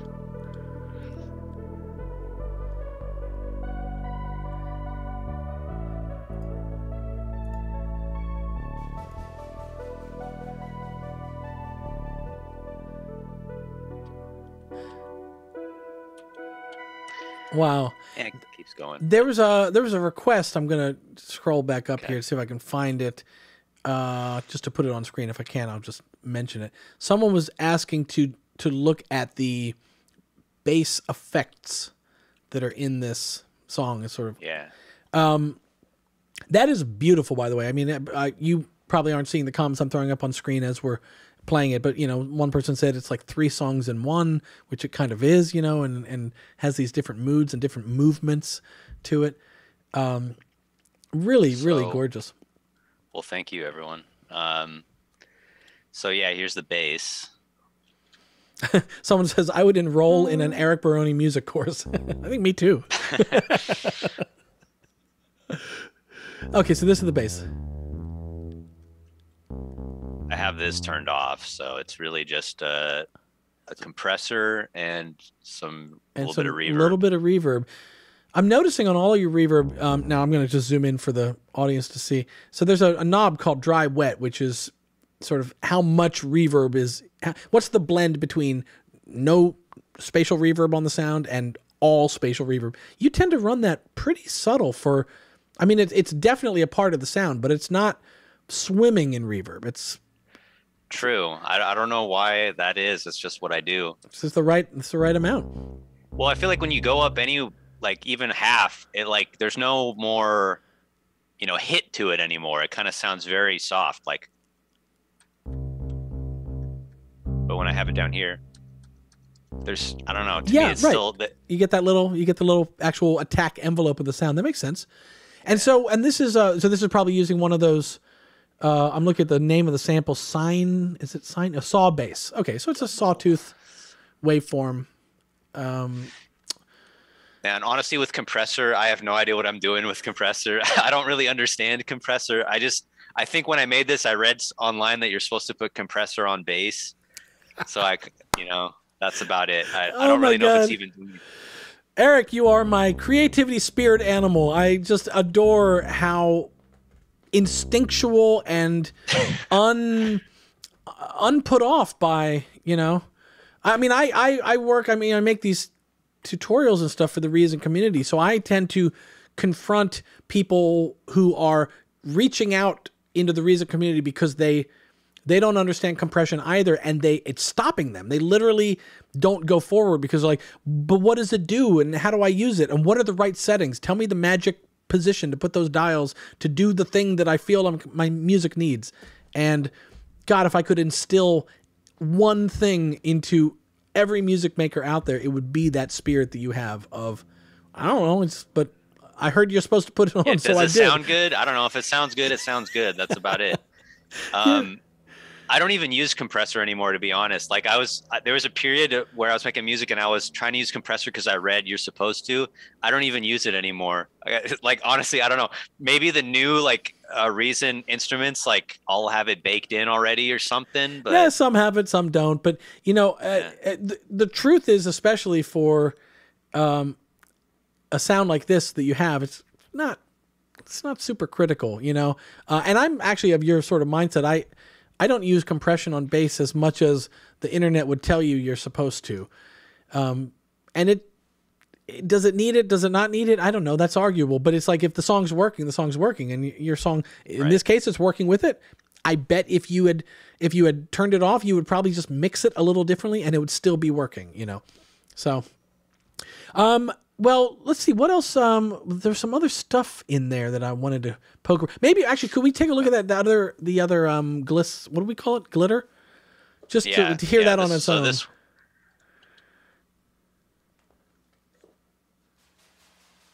very subtle. Yeah, it's just it's a shaker almost, but like it's almost a shaker. It's a custom synth, I guess, that I made. Huh. Yeah, I see. It's. Boy. Yeah, so it's just like a little noise in the background almost that just adds some texture. That's really interesting. Yeah. That's great. Well, I want to be mindful of your time. I'm keeping you on this live stream. I'm holding you hostage because I'm fascinated by this stuff. It's no problem.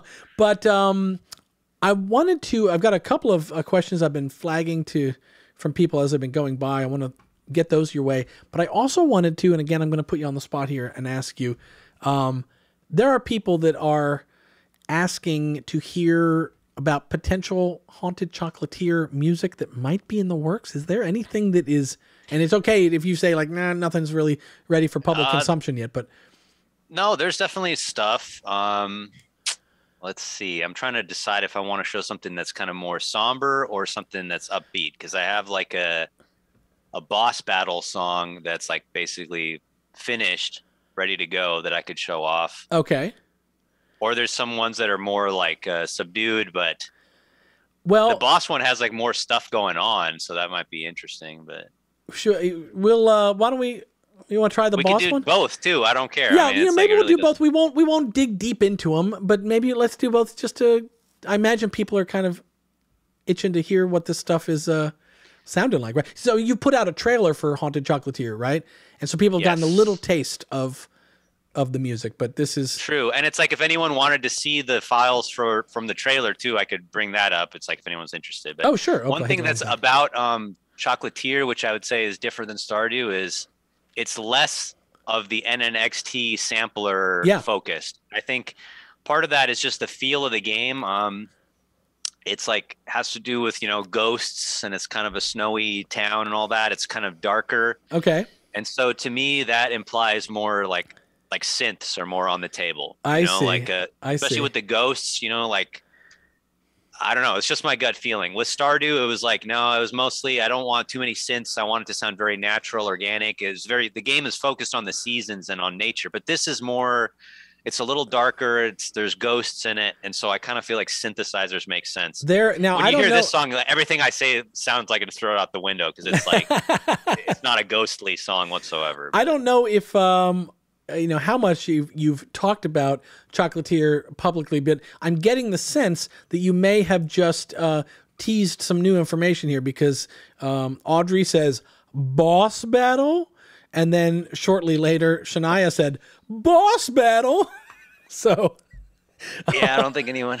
I don't think I've mentioned that at all. But there you go. Yeah, this song is for like a bee boss. Okay. A bee bomb? It's so fascinating.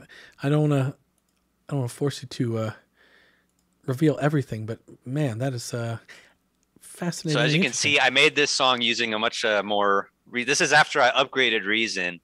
I've got all these like weird stuff. I got what is this? Europa or whatever. I think there's an algorithm in there. I think I'm seeing, or maybe that's grain. Grain. I think that's what that is. A grain synthesizer. Yeah, so you've... Well, look at that. Are you ready to go with the sound? I think I am. Yeah, let's see if we hear it. Maybe let's listen to the song, and then we can go look at the different... All right, this is Reason Livestream exclusive, Haunted Chocolatier, new music. Let's check it out. B-Boss. B-Boss.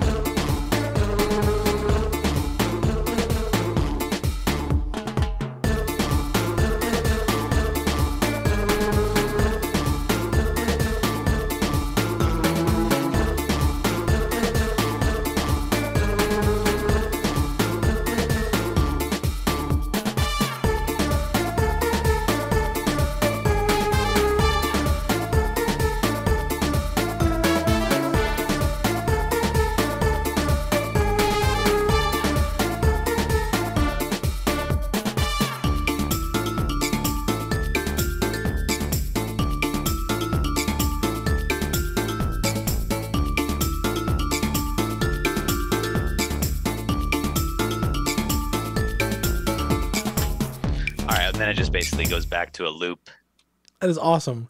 Now there is I almost I'm gonna pass you. There's some speculation going on in the comments here, and maybe it's more fun just to let people wonder in speculation.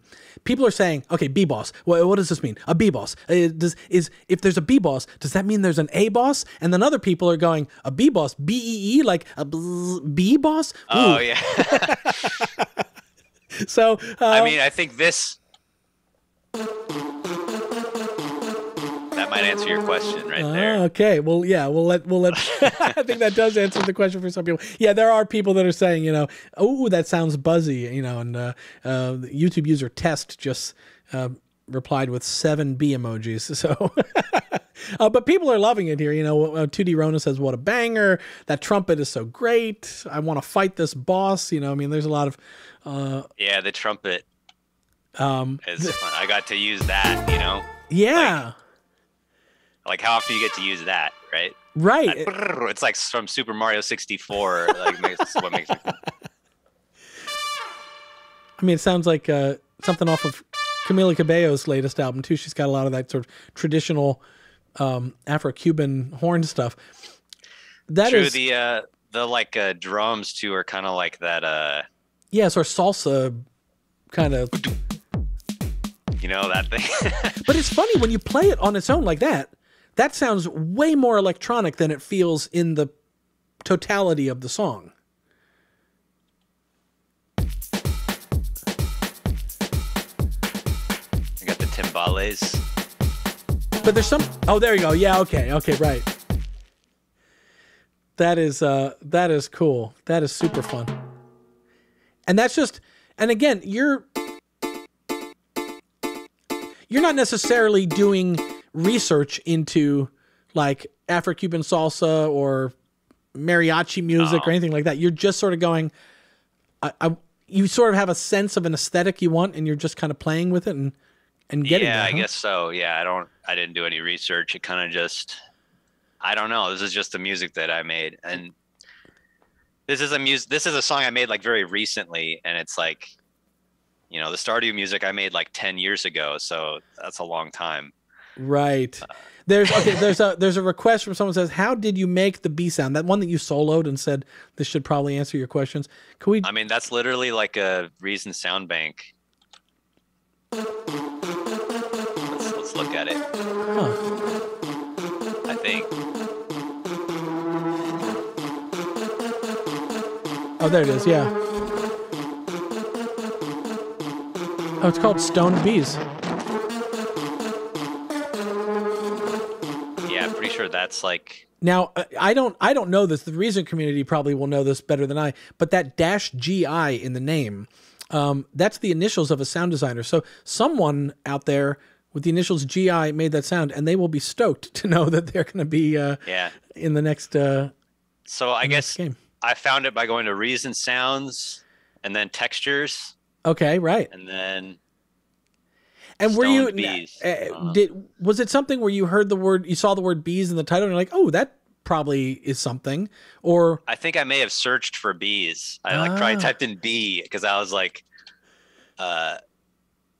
yeah, just maybe to see if there was any thing that sounded bee. And then I found this, and I was like, hey, that's like kind of perfect because it's like a lead instrument, but it sounds like a bee, which kind of fits what's going on. So. That's amazing. That's amazing. Someone says it sounds like a Salazar Brothers throwback. I suppose it does, actually. I guess I haven't thought about it. If I went back and listened to some Salazar Brothers music, I think you might be right about that. That is super. Oh, yeah. What's that? I don't know. It's just... Someone else did ask. It flew by in the comments here, but someone was saying, are there any glitters in this track, just to hear kind of the variety of things that might be used as glitter?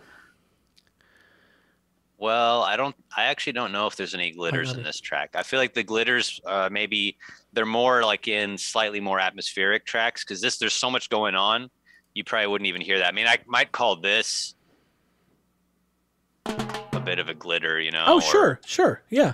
Like even that. Oh, right, exactly, right. It doesn't need to be.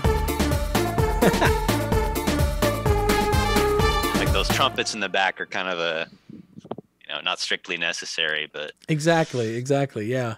There, the Stardew Valley fans among us are getting very excited for this game now. So your sort of inadvertent hype machine is kicking into gear with this for sure. I mean, I'm really excited to hear just how different this is than the Stardew vibe in terms of. And in a weird way, to go back to this concept of the dare I call it the sophomore slump? It won't be, but this does sound like your second album in a way. Like there's a continuity there, but it does feel like you're making certain sonic changes in service of the game, I'm sure, but it also still sounds like you. No, I don't think anyone would doubt when they hear that is the same creative mind that did some of the stuff we were listening to from Stardew Valley for sure. Yeah, I hope so.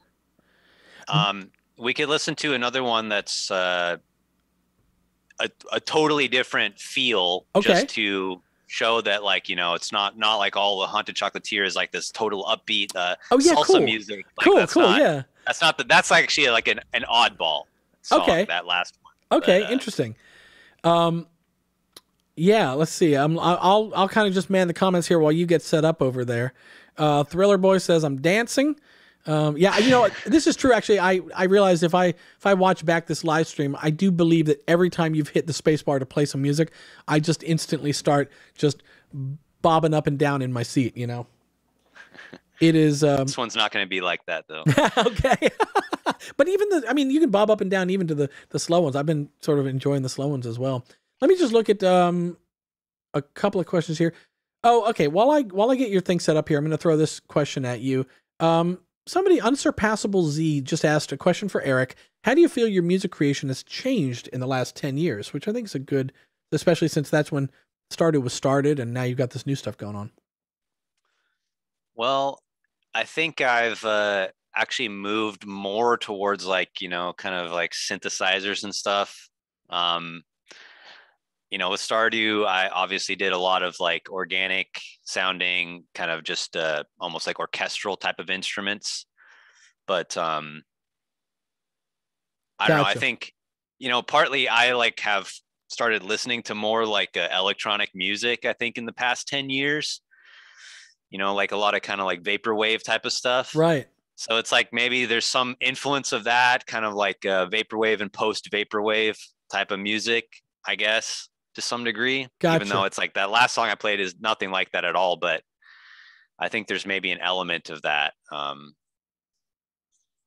Gotcha. That's interesting. Okay, well, let's I am excited for the audience, the ConcernedApe fan base to hear this next one. So this is what do we? There's no setup for this, right? We don't tell people where this appears in the game or how or anything. It's just no. This one's called Pristine Snow, and that's just the file name. It's not necessarily what the right now people are like, okay, so the game is about bees in the snow. Okay, got it. Cool. Let's check it out. Oh, wait a second. I'm not hearing it. Hang on. Did I do something wrong? I did something wrong. Let's start again. Sorry. No problem. Just tell me when I think I'm ready. Okay. No, wait a second. Did I do something wrong, maybe? Let's double check here. I'm going to close all of my things, and I'm going to just check the hang tight, folks. I'll jump over. Oh, you know what? I think I was bypassing. Oh, bypassing yeah. Okay, cool. Let's try this again. Okay, let me pull up the link again. Sorry, hang on a second. Okay. I got to pull the link up. That's funny. I realized, you said these are new Reason files, and the new default behavior for Reason is to have that insert effects bypassed. Okay. And so that would be true. Let's see. I'm going to bring this back up. Okay, let's just play a little bit and see if we got it back. Yeah, cool.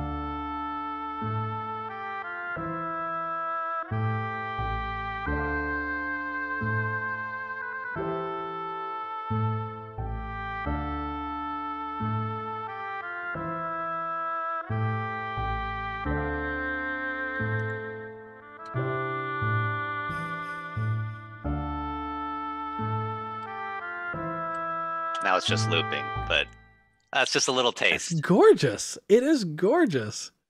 Wow. That's kind of a little bit more in the Stardew Valley fashion, I guess, where it's a lot of NNXTs and is that piano an NNXT or the piano is actually I think it's a radical piano. Oh, cool. Yeah, there it is. Yeah. Radical piano. It's so like that's one of the kind of, you know, newer Reason things.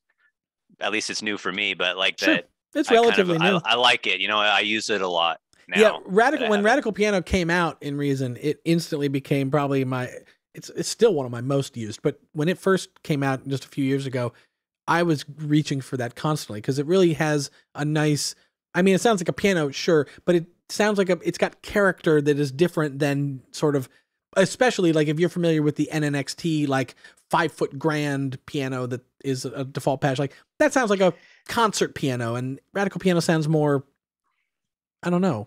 Yeah, it has more character, more depth to it, I guess. Yeah. More variety. I don't know. Yeah. Yeah. That is super, super cool. Yeah. Somebody says this sounds like many of my favorite Stardew Valley tracks. So there you go. For people that were wondering if this was going to be an all salsa, high energy. That's a total outlier. Most of the music in the game will probably sound kind of like this. It's like sort of a mysterious, somber, snowy feel. That's kind of the idea I'm going with. Right. This is supposed to sound like a mysterious night in the snow, you know? The Minori asks, or not asks, she says, it's giving me RPG vibes. And I assume, forgive me for having to ask, I assume that she's referring to role-playing games, right? RPG in that sense, right? Yeah, yeah. And I think that there is an element to your games that are sort of RPG adjacent, even if they're not literally role-playing games, you know? Absolutely. I mean, that's a huge influence. So it's like, yeah, yeah, definitely something I'm drawing from. That's cool. I'm going to just check a couple other comments here, but listen, I think we've kept you on the stream for about as long as I can, you know, in good conscience, keep you from, I think even the fan community would agree that, like, I'm keeping you from more haunted chocolatier work, so I should let you go. But I do want to throw a couple other questions your way. Sure. If you could, you can go ahead and stop sharing your screen, and I'll pull up just a couple of the things that I saw fly by, and I'll just mention to people, throw out, if you have any questions, throw them into the chat, and I'll try and keep up. Chat's going fast today, guys, so if I don't get to your question, I do apologize. But let's see what people are saying. Oh, this one I thought was interesting, actually. Let me jump over here to our joint view. So, David Groenwood, if I'm probably butchering that name, he says, a question from a gamer. Why does the title theme of Stardew Valley sound like Rainbow Connection from the Muppets? And was that an inspiration of yours? I have no idea. No, that wasn't an inspiration. Oh, interesting. Okay. You know, it might even just be as I'll simple have to as, listen to it and just see. I don't know. It might, I mean, you know, there's a direct sort of banjo thing there. It may just be that simple that like you use the same palette of sounds and you kind of, it evokes in some people those same references, you know. And if I may banjo geek for a second, the banjo in Rainbow Connection was played not on a banjo, but it was played on an instrument called a banjitar, which is a guitar that just has the drum head of a banjo. So the part that he's referring to is sort of coming at it from the same way that you're coming at your parts, from a guitarist's mindset rather than a banjo player's mindset. Interesting. So, I mean, maybe there's something there then. Might be something there. Yeah. Another question. Not a question, a comment that I thought was nice. It's sort of a bit of a serious question, but worth passing on to you, I think. Kimberly Hayden says, Stardew Valley helped me through the loss of my kid's father in 2016. The soundtrack was the balm my heart needed. Hours and hours of relief kept me grounded. So thank you. And I think that's a really kind of beautiful idea. And it must be nice for you to know that your music is sort of filling a bigger role in people's lives than just entertainment, even, you know. Yeah, absolutely. I mean, to whoever left that comment, I mean, I'm glad that Stardew Valley was soothing and helpful for you during that time. Yeah. let's see what a music associated. I'll just bring this up. Can't remember when this came in. Music associated with the characters in Stardew Valley is super powerful for their scenes as well. Is that something you deliberately did? That there's a connection between the music, the characters, and the scenes, that they all kind of have to have a cohesive. Yeah, so like each character, I guess, kind of has a certain feel to that character that I tried to capture in the music. Okay. It's a lot of it is just very like intuition based, you know? Right. Related to that, actually, the Muggy Buggy says, Eric, do you use any music theory to help write your songs? Or do you go to the Beatles route and write songs? Or do you go the Beatles route and just write what sounds good? So. I guess the Beatles route, because I don't know any music theory whatsoever. Really? I don't know. I can't read music. I don't know anything about scales or anything like that. It's all just a feel that I've gathered over, a lifetime of making music in an amateur way. Right. This is something I often think about, because my music, I come from a somewhat more trained, not highly trained, but I do come from some amount of training. The visual work that I do, the editing and all the visual work I've done, was totally just an offshoot accident of, somebody needed to edit a project, and I knew how to work in Pro Tools and things like that. So I became the video editor just because it was close enough to what I was doing. And what I've always thought about the work that I do visually there is that I have no clue what the correct rules are. I've watched TV before, so I know kind of how it should look and feel, and how to make the edits and the pacing feel right. And you just sort of go by instinct in that way. So yeah. I can very much relate to what you're saying there.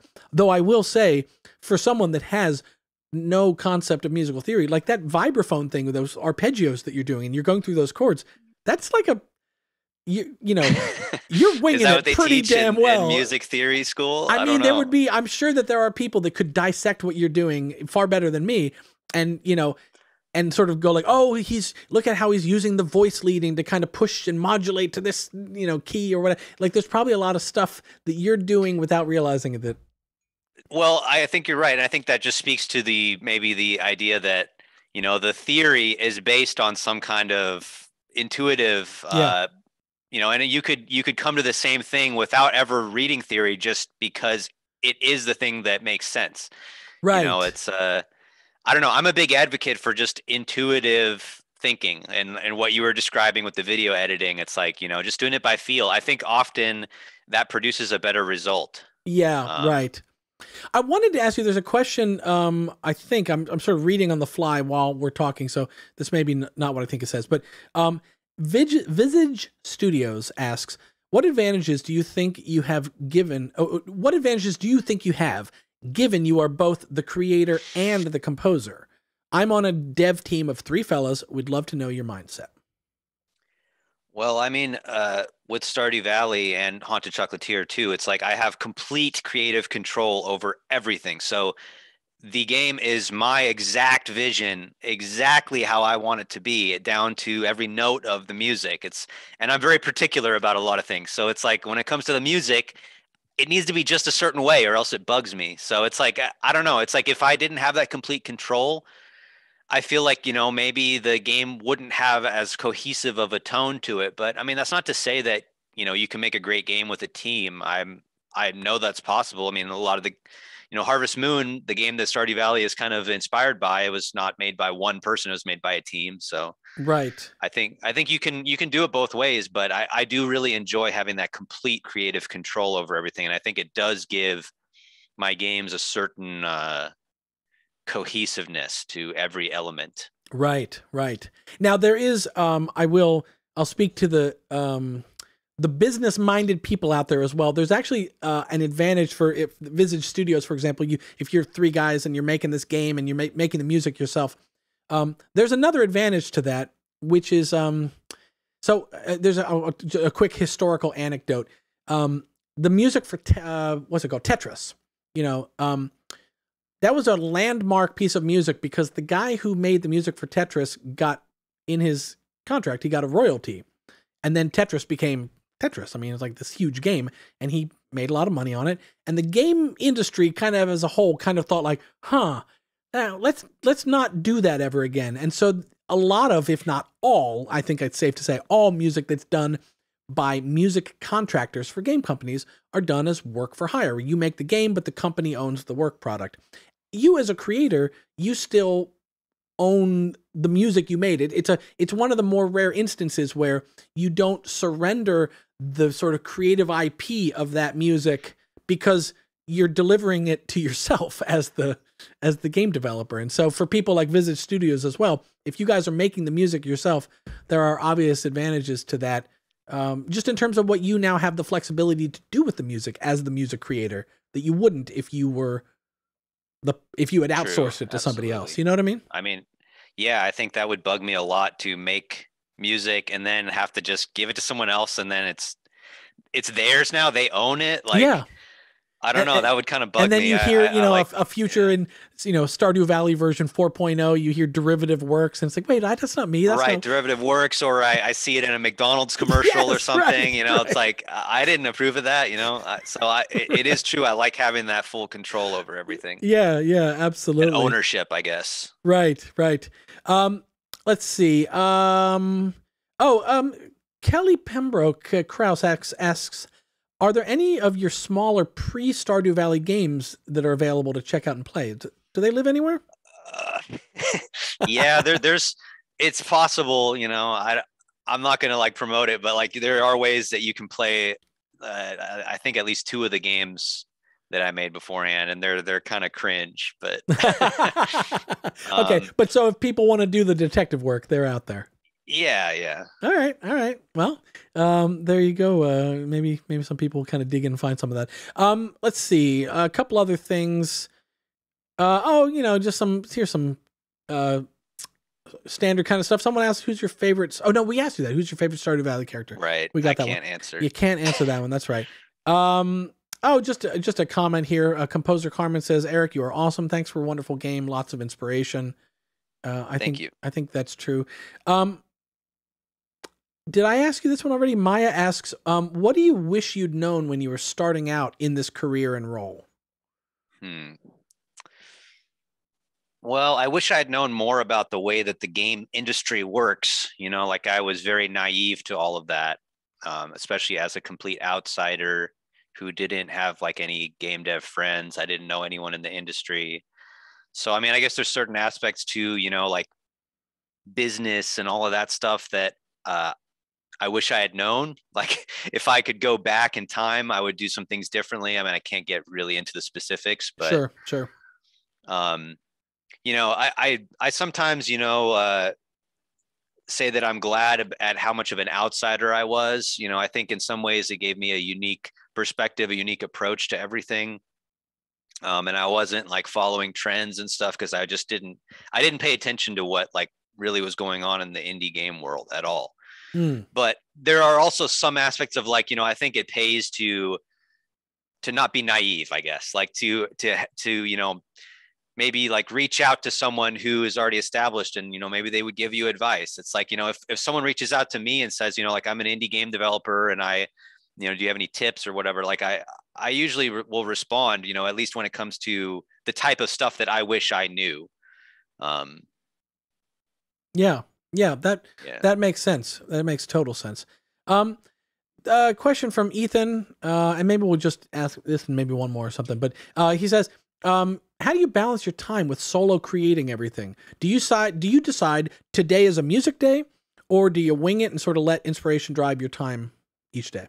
I wing it, and that's one of the great things about being a solo dev and being able to do all these different things. Is if I'm in a mood, I just follow that mood. If I feel like doing music, I do music. Sometimes it'll be I'm working on a thing and I'm okay, I've done everything else for this area of the game, but it's not going to come together until I add the music. And I might then decide okay, I'm going to work on music until I have something for this area or whatever. Right. Cool. All right. Last question. I think this is a fitting, almost throwaway one to end on. True Vulgarian says, so what is the biggest thing that concerns ConcernedApe? The biggest thing that concerns me? I don't know. I guess just, I guess there's a lot of I guess human arrogance and hubris. That's maybe what I would say. Okay. All right. That's good. All right. I'll leave that kind of vague so people can interpret it the way they want. Perfect. I think that's the perfect answer. Well, listen, Eric, I'm going to put out a request here for you. Do you still have one of the, it can be almost any one of the songs, but do you have one of them still open? Or maybe the last one that you had open. Is that still in Reason? Yes. Could you set up a loop and we're going to use it as our outro music here today? Okay. And yeah, just get it going. And maybe if you could pull the master fader on the mixer down a little bit to sort of, I think you just, yeah, perfect. Wherever you got it right there. Okay. That's good. Okay, perfect. Now with that in mind, I'm going to say goodbyes to our audience. I'm going to say some goodbyes to you here. I want to thank you so much, really, from the two communities that have come together in this stream. The Reason community, the Stardew Valley community, the overlap communities of Reason users who love Stardew Valley or Stardew Valley players who love music and love talking about music. So I think everyone is so thankful of the time that you've given us to hang out with us today. It's been awesome. Well, it's been a pleasure, Ryan. Thank you. You were a great host. It was fun. It was entertaining. And we talked about a lot of interesting stuff. And we did. Also thanks to everyone at Reason for making this software that I've been using for, at least 15 years now and made the Stardew Valley soundtrack possible. So that's awesome. And they, I'm going to say on behalf of them, you are welcome. And they're just so thankful to have been a small part of your success story and inspiration and help and what, the tools that you've relied on. That's just fantastic. So Eric, I'm going to switch over to my main cam. I'm going to say goodbye to the folks there. You keep that running, and I'll see you on the other side of the broadcast to say some goodbyes to you. Guys, sounds good. Thanks for sticking around for the Reason Livestream. There's been some people here who've been from minute 1. They've stuck through the whole, we've been on 2 hours, my God. But if you caught on late, if you tuned in late, this whole live stream lives, it's going to be archived and just on our channel. And if you're new to the Reason Livestream and you've enjoyed just hanging out and having this discussion, maybe not even just about Stardew Valley, just about music in general, the creative process, things that inspire us, and maybe some of the tech, and maybe not some of the tech, maybe some of the conceptual stuff. If you've enjoyed this, I'm going to throw out hey, subscribe to our channel, because we do these live streams. We're going to be doing these on a semi-weekly or sometimes weekly. You can check on the blog on reasonstudios.com. We have a full schedule of what's coming between now and sort of mid-June, and there's a lot of great guests. We're gonna have a lot of fun with everybody, just like we did today. So if you're new here, subscribe and keep an eye out, because we'd love to have you. These are just super fun to do and super fun to hang out with everyone. And so thank you everybody for sticking around with us. Again, major thanks to Eric, and we're gonna go out. I'm gonna see you soon. I think in 2 weeks I see you again on the Reason Livestream. Take care, guys. See ya.